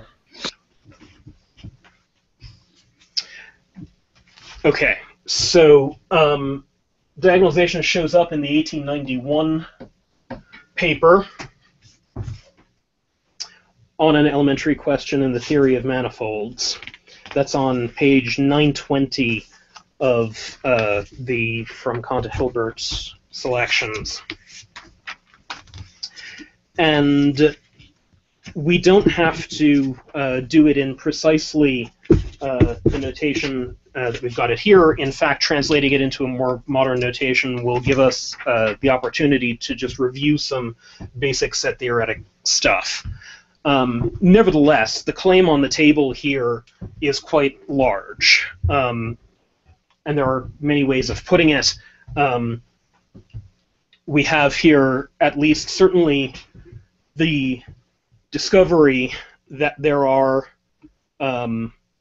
infinite sets of, as Cantor says, different powers or different sizes.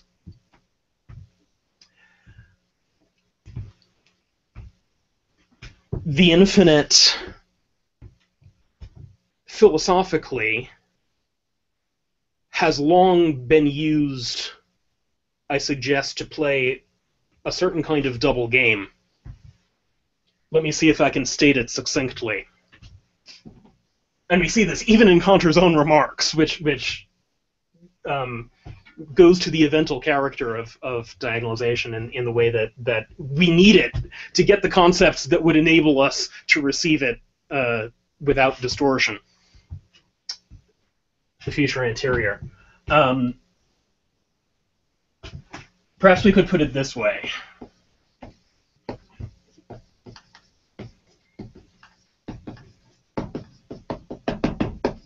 And I'll ask whether this gives a good representation of your philosophical experience. It seems to me that through most of the history of philosophy, and persisting in certain contemporary tendencies as well, unless one goes through great efforts to root it out and to think through the consequences of this stuff, there is a tendency to use the infinite as a kind of stopgap for our worst philosophical problems. And the way that this would work, the reason that I call it rather arbitrarily a double game, is because one would regard the infinite as a concept with two sides. One side in which it's the maximum of difference from everything finite.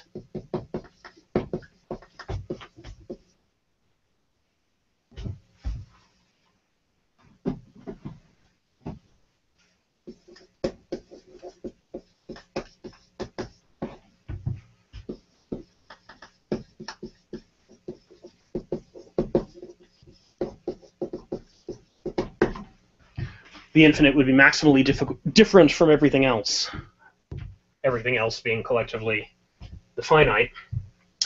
And at the same time,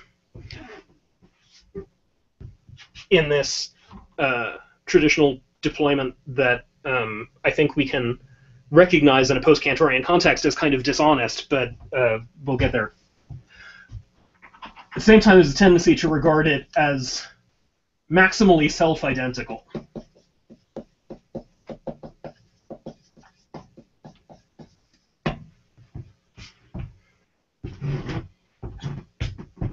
To put it in a very sweeping, oversimplified historical context, going back to that discussion about the horror of the void and of infinite regress, it's as if there was that moment of horror, and then people kind of got over it and realized, okay, we can actually use this to our advantage. We can, on the one hand, keep the infinite immune from rational inquiry on the grounds that it's so different from everything else that there is no common measure between us and it. And on the other hand, you can use that very same gesture of a one-shot difference between the infinite and the finite to assert that the infinite is a figure of the perfect, is a figure of self-identity, such that even if we don't have to understand it, it can nevertheless, in itself, absorb all of our paradoxes and problems into itself and resolve them there. One might think of what Deleuze refers to as the orgiastic style of representational thinking, indebted to Leibniz and Hegel along these lines. Sort of try and recover some of the differentiating power of the infinite, no longer as a moment of horror, but as a reassurance, precisely one of these reassurances on a higher level that I'm suggesting we need to think our way out of. So if this is something like the traditional deployment of the concept of the infinite, my suggestion is the first of our big consequences of diagonalization is that with Cantor that must come to an end. Whatever we do with the infinite after Cantor, we can no longer, in good faith, if it ever was possible in good faith, we can no longer play this game. Why?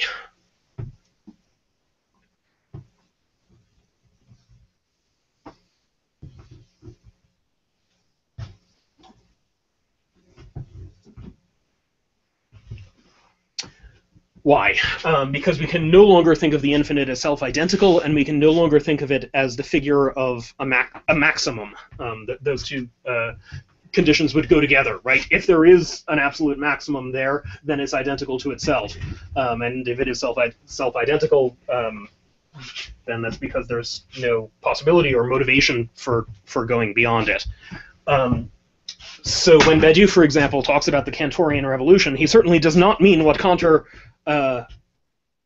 thought or desired or was inclined to think of as the significance of his own results. What I think he means by a Cantorian revolution is that the infinite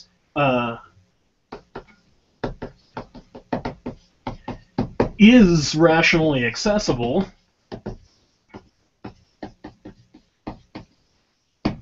but neither maximal nor self-identical. Now, if you're going to show that it's not maximal or self-identical, what do you have to show? You have to show that there's that the infinite cannot be. So if you had the figure of infinite descent before, right, of the abyss, there's a temptation to say, okay, we can just take one step back and think of, in some reflective way, that abyss itself as a final point of arrival. Well, what Cantor shows us is that we can't do that. There's an internal division to the infinite that can't be overcome. And the site of that internal division is just a repetition at a higher order of the site of the problem that caused so much trouble for Greek mathematics, namely the relation between the discrete and the continuous. Nevertheless, Cantor shows even more than this, so don't make the mistake, as some people do, of thinking that it's possible to just stop here and perform the same trick again, assert that the mysteries of the continuum are somehow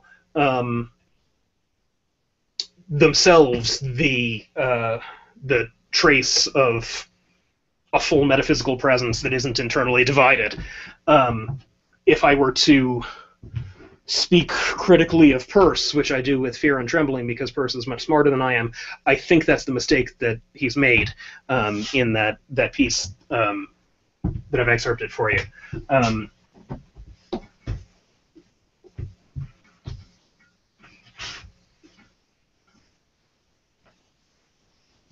On the other hand, to emphasize the side of rational access, one way, for example, for people with a background in Heidegger to understand what was so disruptive and reorienting about Badiou is that he doesn't put it this way, but we could put it this way. The internal division that he indicates in the structure of any situation, the structure of any presented multiplicity, to use the language of being an event, somewhat misleadingly, I think, referred to as the gap between its presentation and its representation, but we could call it a difference between what is explicit and implicit in presentation itself, is something like an internal division within what people working in a Heideggerian idiom might think of in terms of presence. So, on the one hand, you have, as a consequence of the Cantorian Revolution, you have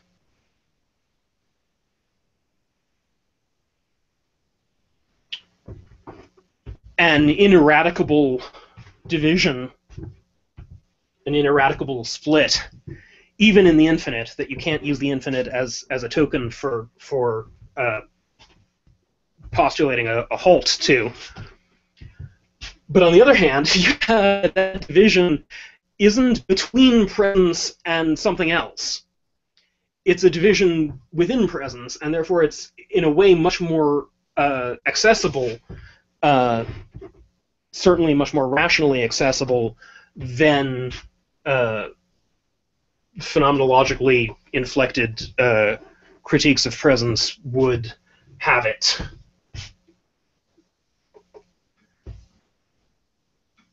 Detotalization is rationally articulable. That's the claim. Okay. Does anyone feel like they have a good enough intuition of the proof to want to begin the discussion about it instead of me? That would be fine. Otherwise, I would be glad to do so.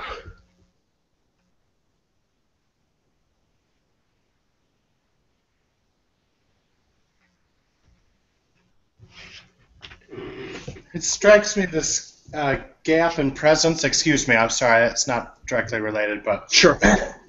This is a sort of Lacanian ontological or ontology of the whole. It's sort of essential to the picture in Lacan, and how Badiou grafts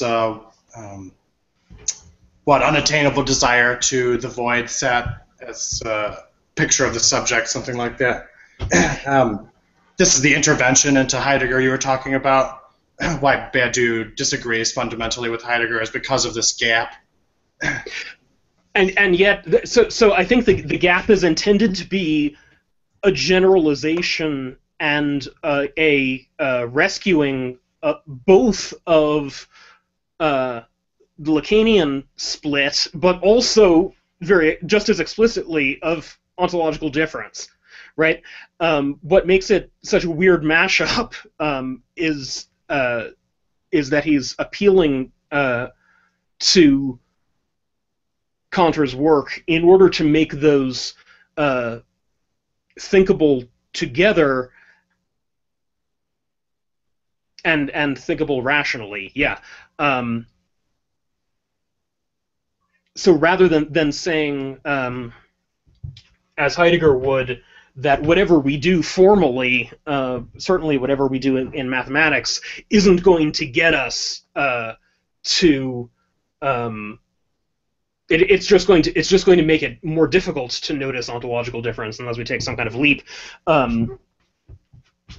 Here he proposes to identify ontological difference precisely with what it is that that Cantor shows here, namely the difference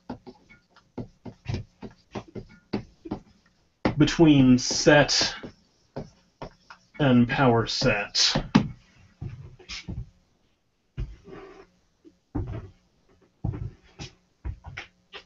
So you're saying, so Badiou identifies this difference with what Heidegger would call the ontological difference. I think so. Beings and being. Yeah. At the cost of disemphasizing some things in favor of others, but I think it's intended to be a reconstruction of ontological difference. Yeah.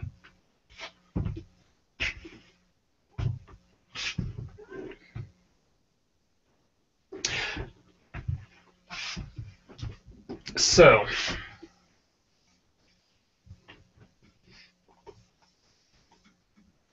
the important thing is to figure out how it could be rationally thinkable that the infinite is not one. And to notice the little undramatic, almost technical trick called diagonalization that gives it to us. As the editors note in the Cantor that you are reading, this is not Cantor's first proof that the powers of countable infinity, 1, 2, 3, etc. infinity, and the power of the continuum are different. His first proof, however, relies on positively noticing special features of the continuum. This later, shorter, much more powerful proof does not, and is in fact completely general, and it doesn't stop at the continuum. It shows us that if we have a set S, then what's called the power set of S has strictly greater cardinality, which is to say size, than that of the original set. There's good reason to identify this size as the size 2 to the S. So we would have 2 to the S is strictly greater than S, regardless of what S you start with. Irrespective, in particular, of whether the S that you start with is finite or infinite. So just to review, what are we talking about when we refer to sets and power sets?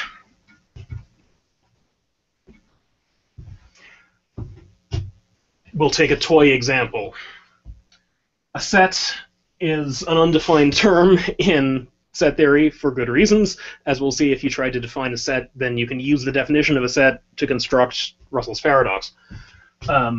But intuitively, a set would be a collection of things, between brackets, counted as one, as Badiou likes to say, borrowing terminology that is at least there in Russell, if not before. So it's some kind of many counted as one. The Platonic overtones are evident, and Cantor even points them out. In the case of a finite set, you could give that explicitly. So you could say the set S is the set consisting of the 3 elements A, B, and C.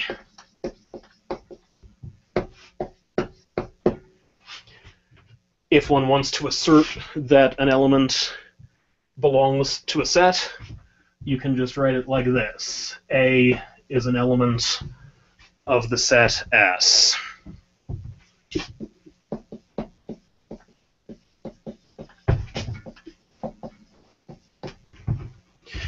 So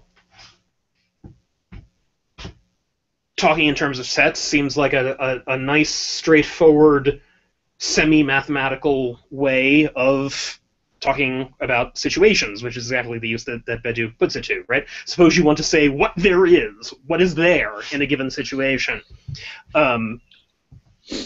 In principle, you can think of it as being a set, whether defined extensionally by just listing off the elements, as given here, or defined intentionally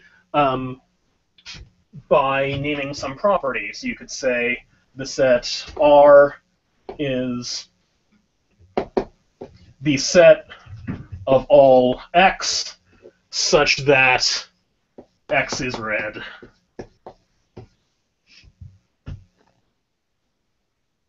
This bar, or sometimes a colon, is used here, is red such that, which, if any of you are Agamben fans, is literally the place to articulate that crazy being such in the coming community and related works. Being such would be something like the border between extensions and intentions, not doing something intentionally, but intentions with an S. An intention is something like a property or a characteristic. The extension is all of the things that are picked out by that property or characteristic. Thinking too naively about the relation between extensions and intensions gets one into a lot of trouble. One way of understanding what it is that Cantor's theorem is showing, which doesn't seem to have anything to do with sets, infinite sets and their sizes, even though it really does, is it's showing you that you can't ultimately assemble intensions and extensions into a final coherent system. More on that when we talk about the form in which this reappears relative to Russell and Frege. All right, so two different ways of defining sets. If you're dealing with a finite set, you can be lucky enough to just name its members. Sometimes you can kind of cheat and say the set 1, 2, 3, ... where the ... really means we're defining it intentionally, but we're supposing that we're intelligent enough to have grasped what the rule is that defines membership. But in general, if you're talking about an infinite set, you're going to have to define it intentionally. You're going to have to define it according to some kind of criterion and then refer to everything that satisfies that criterion. So back to the notion of situations for a second, right? It seems like this is the most straightforward, banal way that you could possibly say, that you could possibly describe a situation. However, one way of thinking about this split is to say, whenever you say what there is in a set, you've said not just one thing, but two. And the two of them don't line up exactly. So this will give us the notion of the power set. I would hear power not in the sense of force, but in the sense of potentiality. Agamben again, difference between potestas and potentia.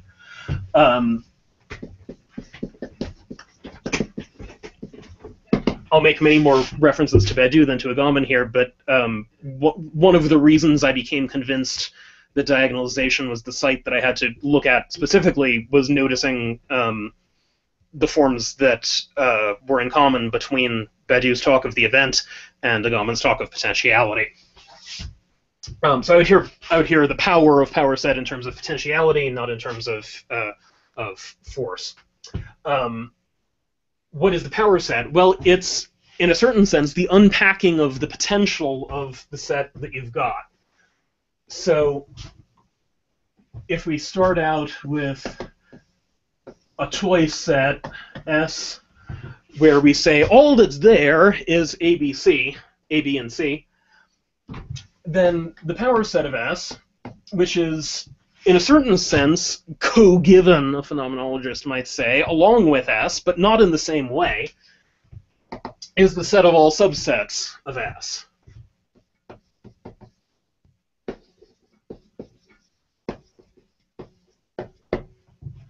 So, if this isn't too painfully obvious, somebody actually tell me this. What is the power set of our toy set S that we've got here?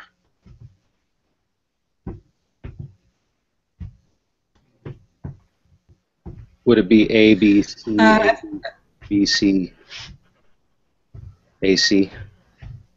Okay. And A, B. So we've got the whole thing. The whole is just one of the parts from this perspective. And then, as you said, we've got AB,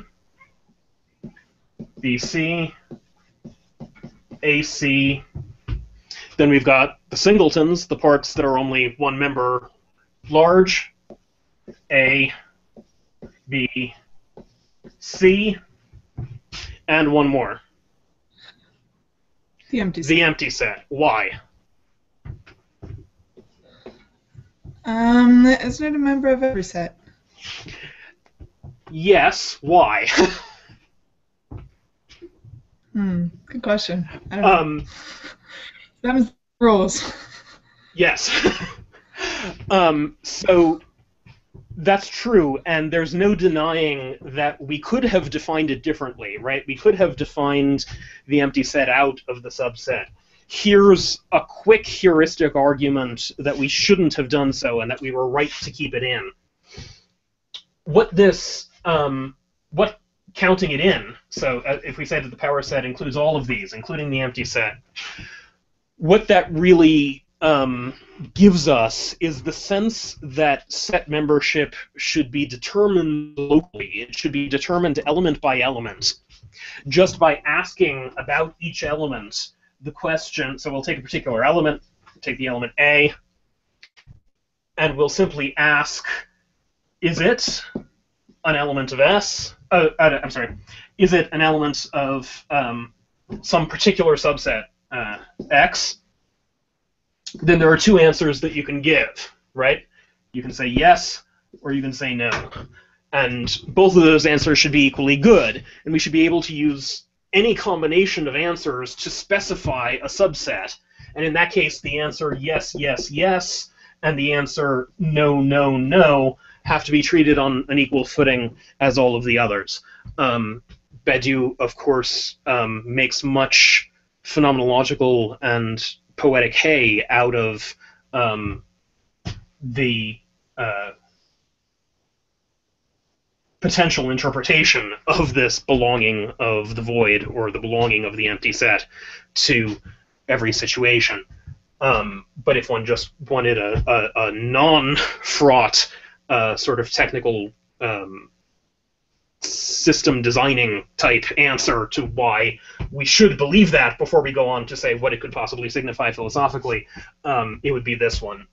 It's the principle, a version of the principle of extensionality, that set membership should be defined locally.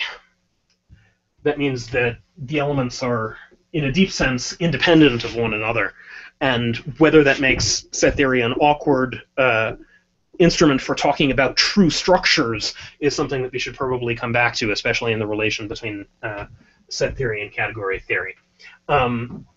Nevertheless, even though we just said sets are supposed to be kind of structureless, notice that the power set is already a structure, and a structure of a particular kind.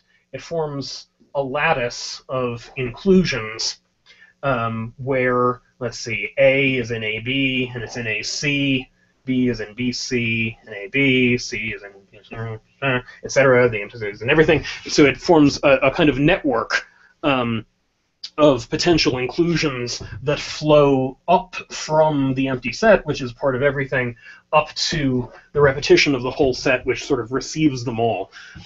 If you see an analogy between that and truth values, where we think of truth as, in a certain sense, flowing from the false to the true, then you're already thinking in a kind of category theoretical framework, where the false functions as an initial object and the true functions as a terminal object. If that sounds weird, just think about it in terms of standard understanding of implication. If A, then B. the false is supposed to imply anything, makes it an initial object source that's giving everything out, and on the other hand, the true is supposed to be implied by everything, makes it a sink where all of the lines go into. It's kind of like magnetic field lines, although I never remember which pole is the source and which one is the sink.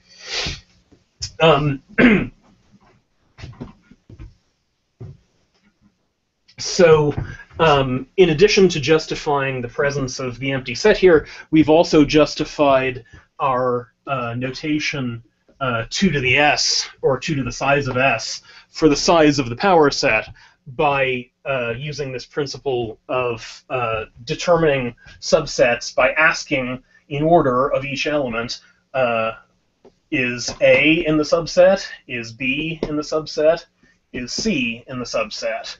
2 answers to this. Then at each node you have 2 answers to the B question. Then at each node you have 2 answers to the C question. So where your 2 to the whatever comes from is just that you're working in a binary logic where there are only 2 truth values, 1 and 0, yes and no, and you're asking that about all of the elements in the original set. And that gives you a map for determining where you are in sort of subset space. So I know we're almost out of time, so I'm going to do I'm going to go over the proof quickly because I want real diagonalization to be on the table, and then we can talk more about its implications next time. But I want us, a la Pais Menonos, to be able to point to something in our proof and say the diagonal is there. So Cantor's theorem.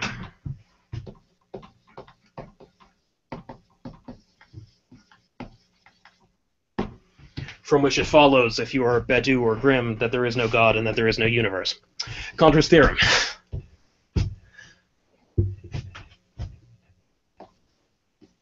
Power set of S,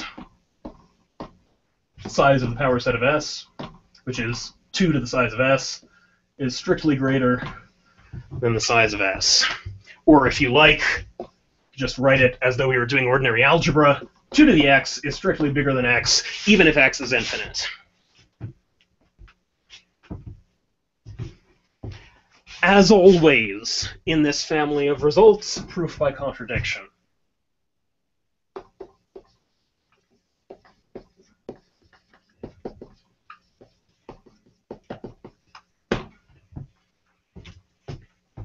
So we'll probably start next time by recalling this proof, so that we don't just do it too quickly and once, and then branch into the philosophy from there. So, what do we need to assert in order to get equality? How would we get 2 to the x equal to x? Well, when dealing with the infinite, the notion of equality that we've got going here is that of what is unfortunately called a one-to-one correspondence, or sometimes a bijection.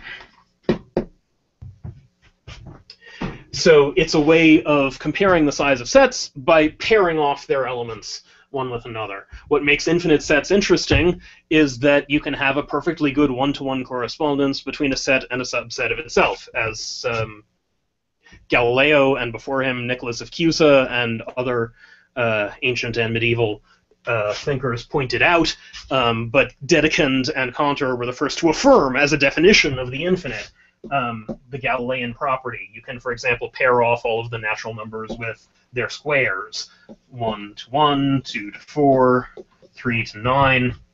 These are a subset of these. They all occur within the list over here, but in the sense of a one-to-one correspondence, there are just as many of the one as the other.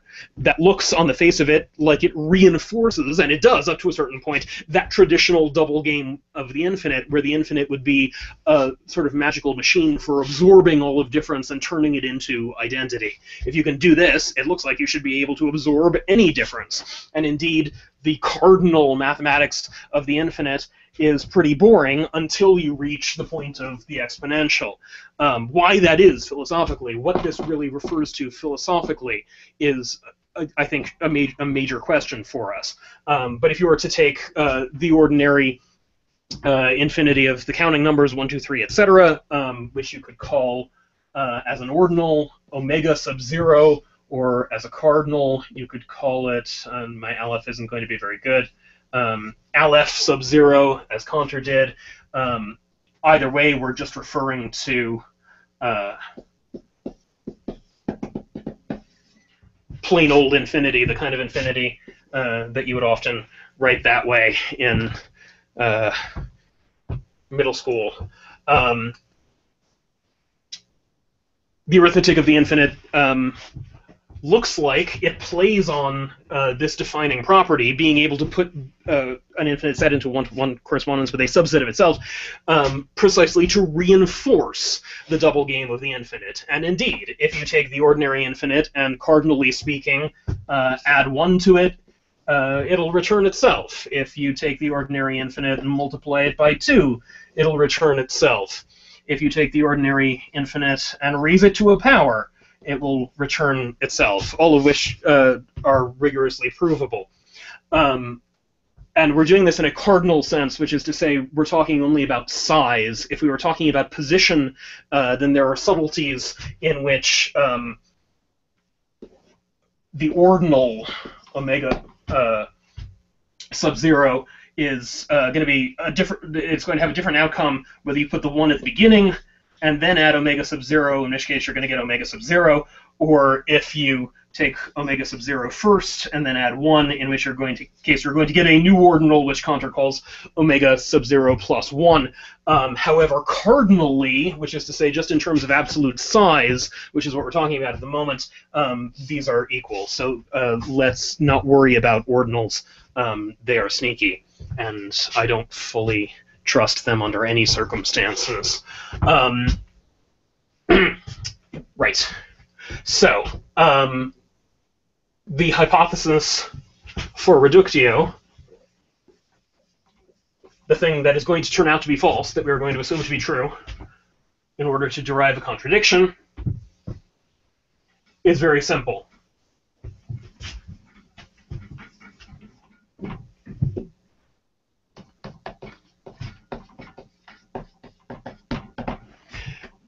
Our hypothesis is that there's going to be some set S, presumably an infinite one, but we're not even going to bother to say that,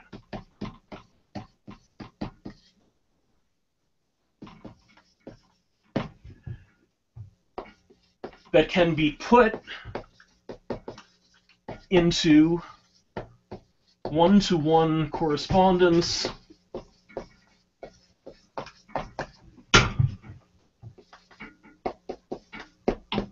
with its power set. The set of all subsets of S. Now, if you've never done this before, it may seem complicated.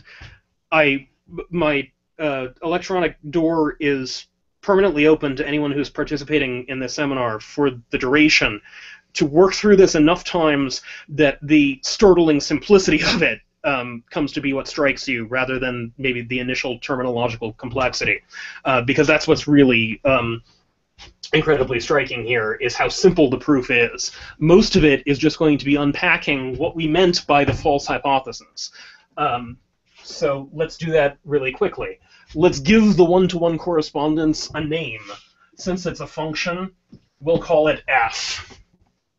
So we will have f being a one-to-one correspondence between S and the power set of S. Now, what's that going to look like?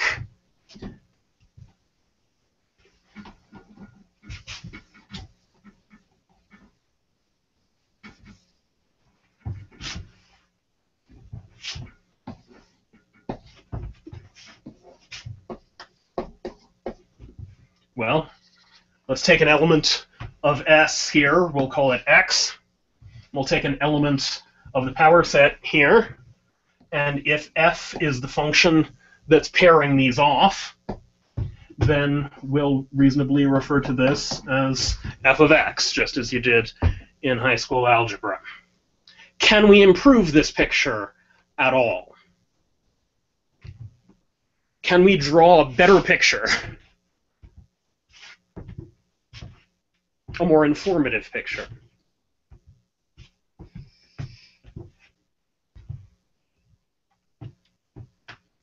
Right now, as we've got it, S and what it's being paired up with, its partner could be anything, right? Its partner could be the set called Bob, and we would still have the same picture of F pairing up the elements of S with the elements of Bob. In other words, we're not making use of the fact that there's any internal connection between what it is to be S and what it is to be the power set of S. Is there a way that we could fix that?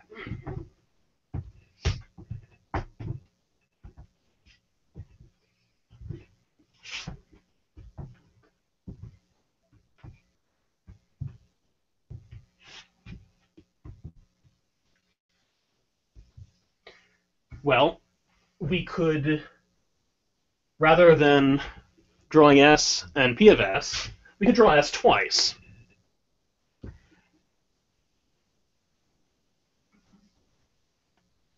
But then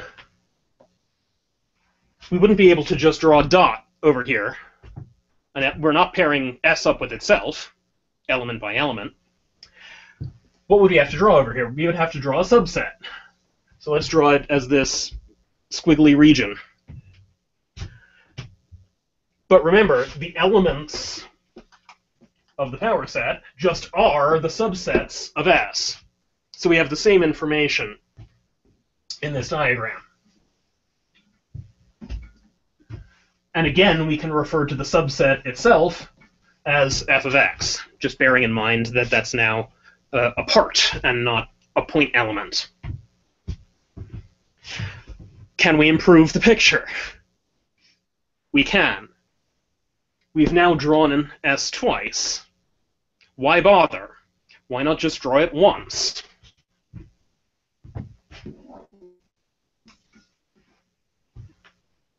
And then we will have our region, our point, and F will be an arrow from S to itself, with X a point, and f of x a region. Now at this point, unless we are being careful about how we read the diagram, we are on the verge of making a mistake and inscribing more information than we are actually entitled to inscribe into the picture. Do you see how so?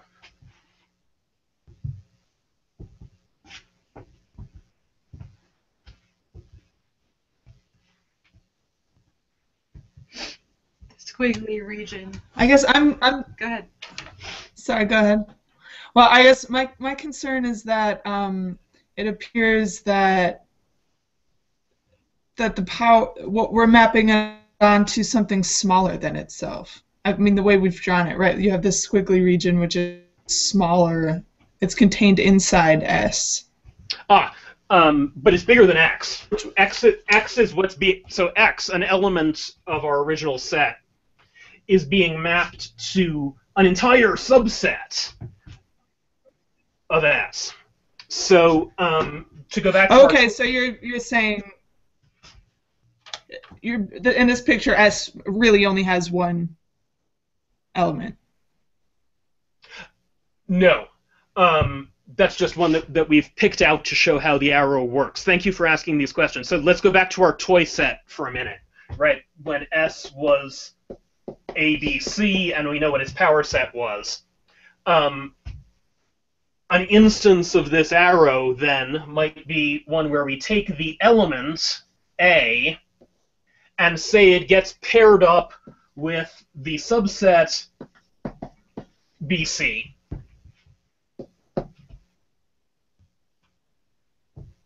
Okay. All right. I follow. Now, the mistake that we're on the verge of making, that we can head ourselves off from making, is just this. Once we combine these into one diagram, when I draw the arrow, even if only as an illustration, I have to make a choice. Am I going to draw X in here, inside the subset that it's paired with, or am I going to draw it the way that I did the first time, outside that subset? Either is perfectly possible. The thing that we have to realize is that, in general, our pairing function f is going to include both types of such pairings. So we observe, for any given f, sometimes x is an element of the subset that it's paired with, f of x, and sometimes it isn't. This is the first overt instance of something like self-reference or self-application, a pervasive theme that accompanies diagonalization that we will have encountered. The self-reference is much sort of more on the surface when we deal with the proof of the incompleteness theorem, but it's here too. The random person named Grelling put some nice names on a version of this distinction. Grelling didn't deal with elements and subsets. Grelling just dealt with words. And Grelling said there are words of two different kinds. Those that describe themselves, which he called autological, and those that don't, which he called heterological. Your log root just indicating a word, auto, self, hetero, other. So, for example, for Grelling, English is autological because English is English. Inglés is heterological because it means English, but it's not English. Polysyllabic is autological because polysyllabic is polysyllabic, but monosyllabic is heterological because monosyllabic is not monosyllabic. This sounds like it's verging into sort of dangerously Smallian-like logic puzzle territory, and it is, minus the connotation of disapproval surrounding the dangerously. So on one hand, this is just a weird game, and on the other hand, it is something that turns out to be remarkably conceptually central to all sorts of philosophical problems. Nevertheless, I'm aware that we're running out of time, so I'm not going to pause on all the different ways that we could interpret this difference. Let's keep that on the table for next time. How should we think about this difference, the difference between the autological and the heterological, and what it describes? At any rate, what we have to notice is that our putative pairing function involves both kinds of pairs, pairings that are self-membered or autological in Grelling's sense, pairings that are non-self-membered or heterological in Grelling's sense. I can't resist just saying, in terms of large consequences of this way of thinking, this is Badiou's model for the difference between nature and history, and it is the model in Lacan and Agamben for language itself.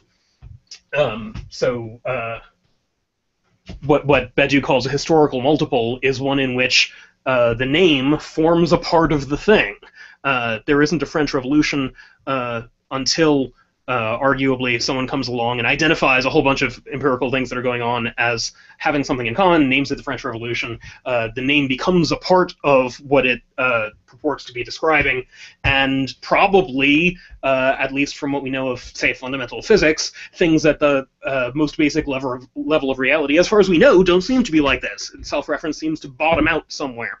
This is another deep question that's going to reappear with Gödel. Should we posit that there is an end, that there is, or that there has to be, as I even suspect, an end to self-reference in order to make self-reference possible? Nevertheless, okay, we've got almost everything. Here, the rest of the proof will take 30 seconds, probably a little more. If you're worried about one of these classes being empty, don't worry about it.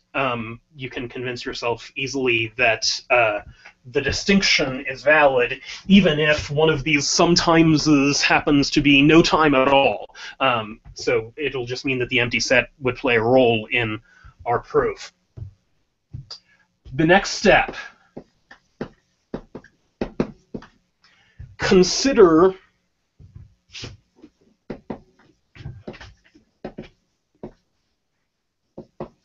all of the heterological elements, which is to say, consider all of the x's in S such that x is not an element of the subset that it is paired with. This move is sometimes called diagonalization.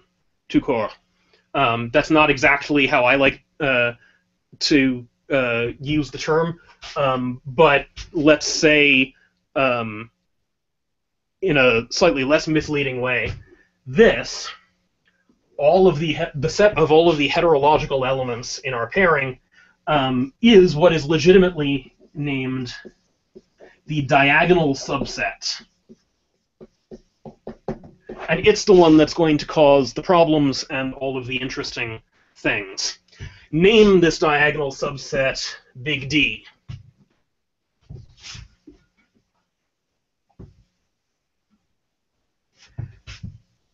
So go back to our two-step picture here, where we have S and the power set of S. Big D is an element of the power set of S, right? Now, by hypothesis, that means it needs a partner. It needs something to be paired up with, according to our one-to-one correspondence, F. Call that, for the sake of convenience, little d. And remember that in addition to drawing it this way, we could also draw it this way, where we draw S for a second time, we say big D is a region, and then the question very naturally arises, the question that arises whenever we try to combine these into one diagram. Namely, is it inside or is it outside? Is little d an element of big D? So is it in here? Or is it out here? Question mark. We don't know which. The problem, of course, is that either is contradictory.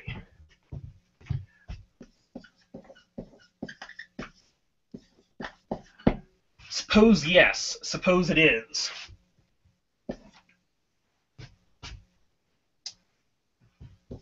D is, by definition, the set of all x in S such that x is not in f of x.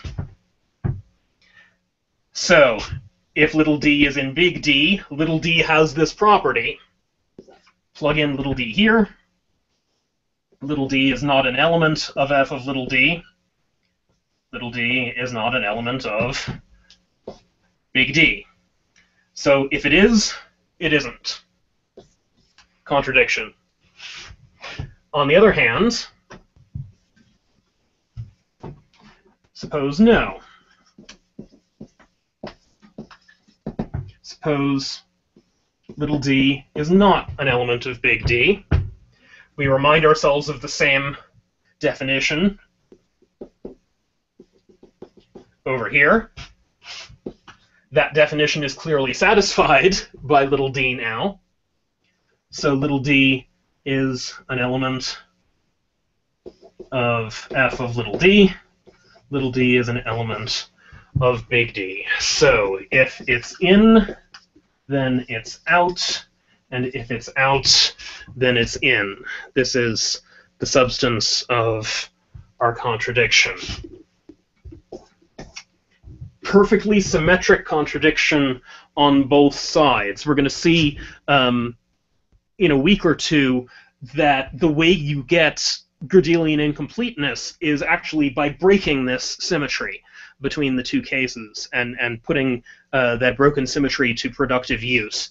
But for right now, when we're just getting a straight contradiction, it's the symmetric form of the alternatives for locating little d that appeals to us. In Grelling's formulation, little d would be the word heterological. The way of formulating this contradiction would be to ask, is heterological heterological? Well, if it is, then it isn't, and if it isn't, then it is. Plato seems to arrive at a very similar point when considering something like the difference itself, where its selfness indicates the self-identity of a form. Well, the form of the different, or the different itself, to the extent that it's self-identical, should be different, and to the extent that it's different, should be self-identical. That's sounds very much like it leaves open the double game of the infinite, but this slightly more refined Cantorian form does not, because what we've proven by reductio is that f does not exist. F, as we posited it, f as a one-to-one correspondence, does not exist.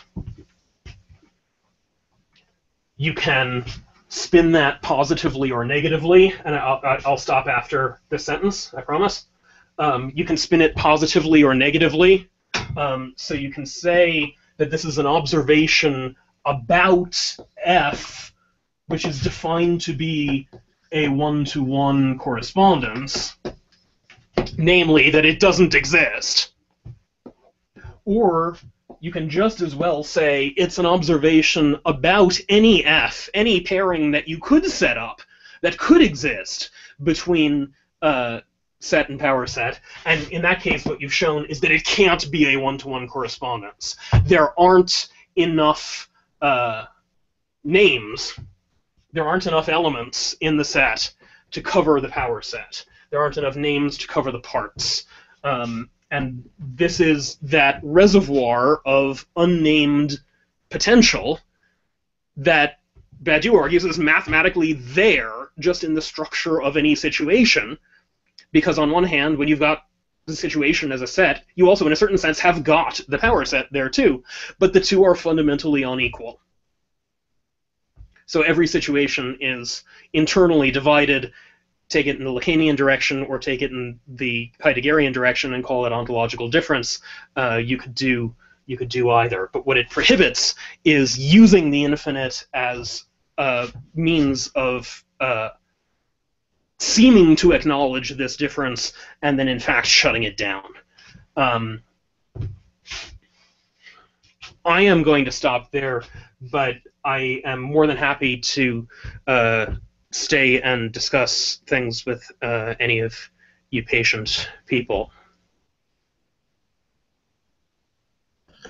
That was amazing. Thank you so much. Incredible. Thank you for saying so. I'm sure it was pretty spastic, but beautiful. As we, unbelievable. As we get used to each other, we'll hopefully settle into more of a conversation.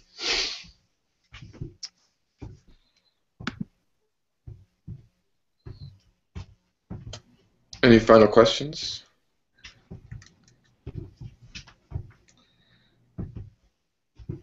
Not for me. I'll just also agree that was great, very inspiring.